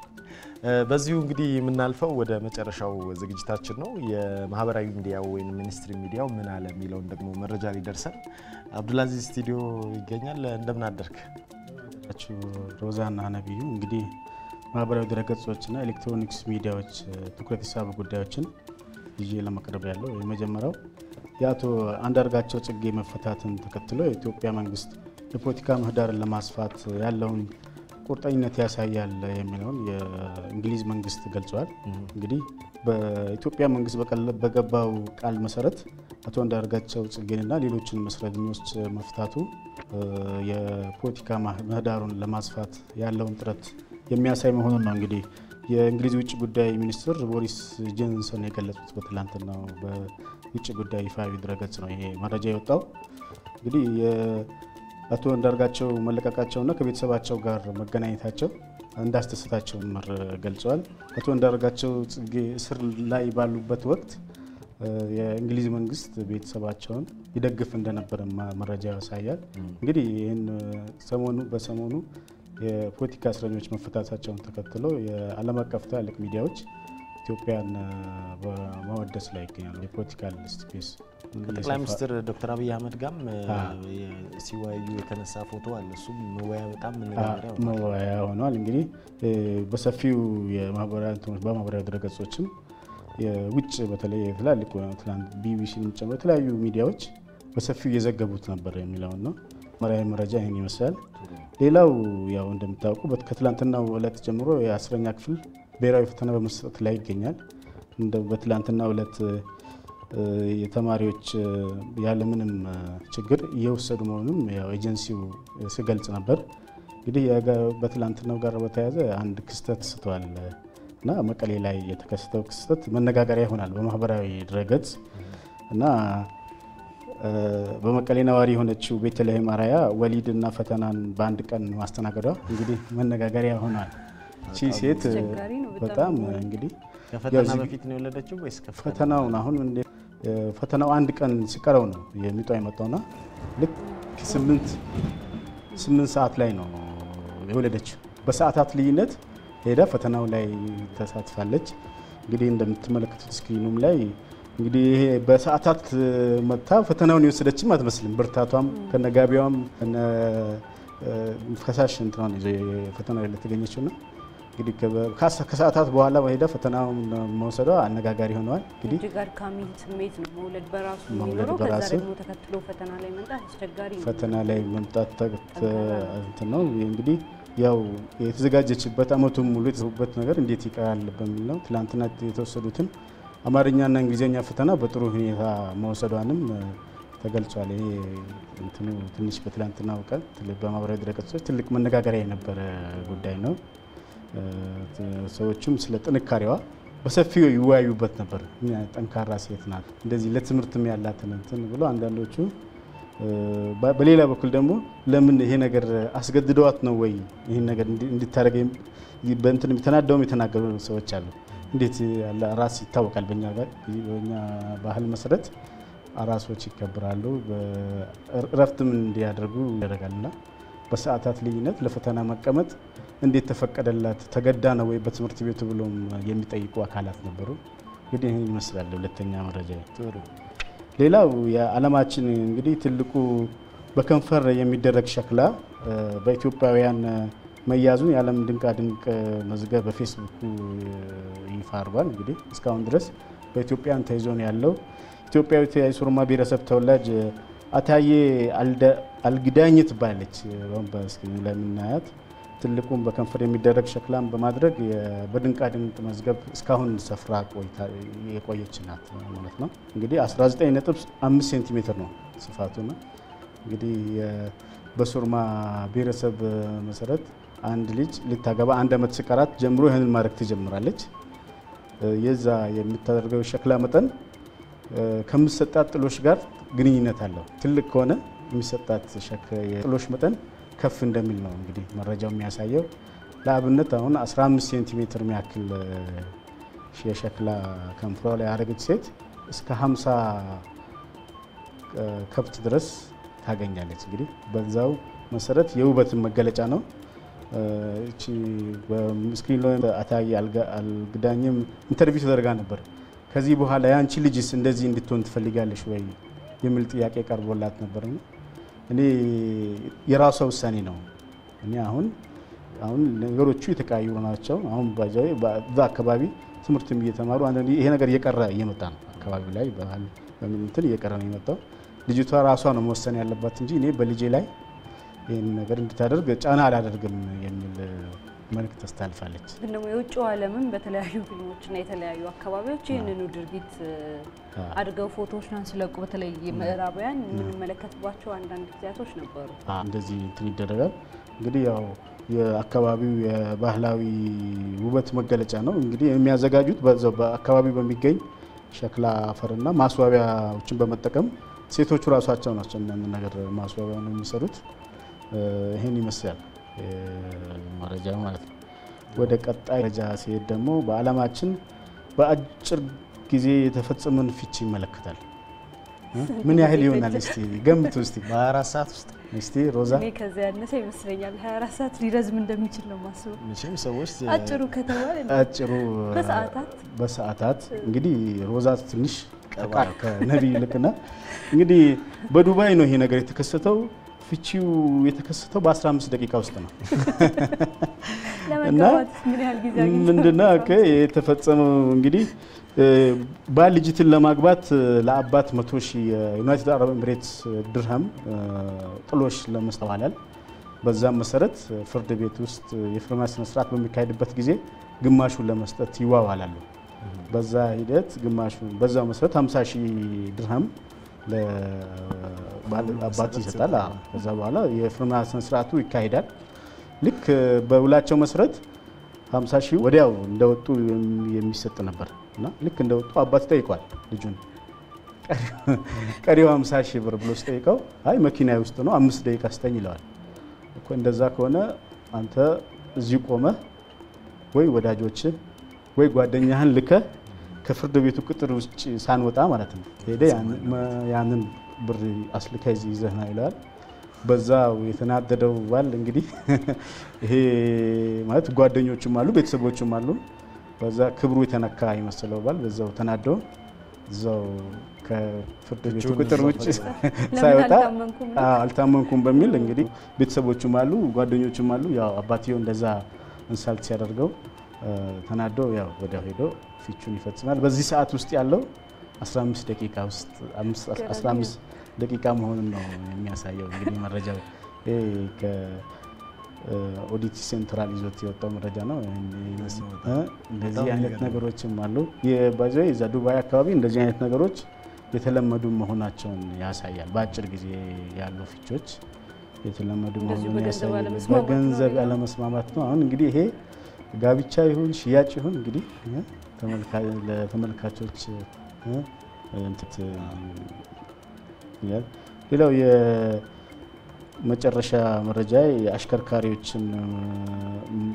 ለአሽከርካሪዎች መረጃ የሚያቀብለው ስማርት ትራፊክን ይመለከታል። አንድ አሽከርካሪ ለምሳሌ ብዙ ጊዜ ትራፊክ መንገዶች ላይ የመቆም እንትኖች አሉ እና ከኔትወርክ ጋር የተያያዘ ፕሮጀክት ነው። በእንግሊዝ የተካሄደ ያለ ፕሮጀክት ነው። በሙከራ ደረጃ ያለ ነው። ልክ በምን ያህል ፍጥነት ሄደ አረንጓዴ ማብራቷ አረንጓዴ ሆኖ ያለ ማለፍ እንደምትችል ነው የሚሰጥ ያኛው መረጃው ማለት ነው። እንግዲህ ከኔትወርክ ጋር የተያያዘ ነው። በዚህ ያህል አሁን ባለህበት ቀጣይ የትራፊክ ባለበት ርቀት ላይ በዚህ ያህል ፍጥነት ከተጓዝክ ቀይ ሳይበራ ወይም አረንጓዴ ማብራት ያለ መጓዝ ያስችላል የሚል ለትራፊክ መጨናነቅም ከትራፊክ መጨናነቅ ከጊዜም ከመቆጠብም ባሻገር አካባቢ ብክለትን የሚቆጠብ ለብክለትም ፍቱን መፍትሄ ነው የተባለው። መኪናዎች በሚቆሙበት ጊዜ አየርን የሚበክሉ በርካታ ጭሶች ይወጣሉ። ከዛ አንፃርም ያ ፍቱን እንትን ነው የተባለው። ለዛም ይሄንን ለማድረግ እንግዲህ ሙከራ ደረጃ ላይ ነው ያለው። ይሄንን አጠናቆ ወደ ስራ በጊዜ ከጊዜም በተጨማሪ ለአካባቢያችንም ትልቅ አስተዋጽኦ ይኖረዋል ነው የተባለው ይሄኛው መረጃ። እናመሰግናለን አብዱልአዚዝ፣ በጣም ጥሩ መረጃዎችን ያደረስክልን ተመልካቾቻችን።